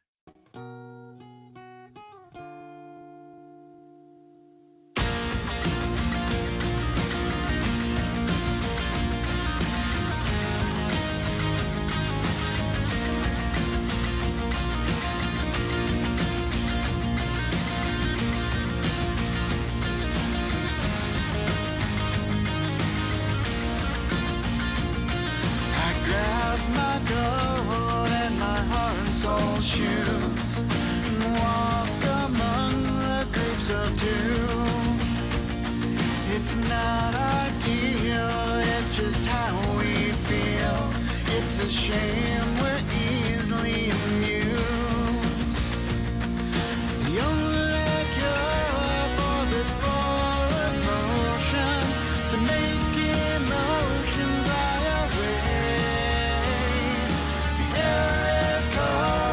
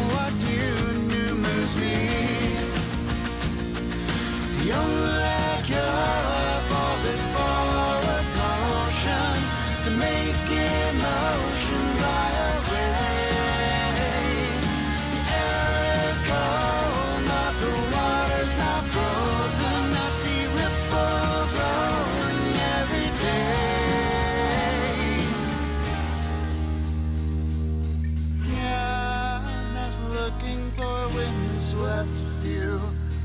Our change has changed. Nothing's new. Right heart, new song.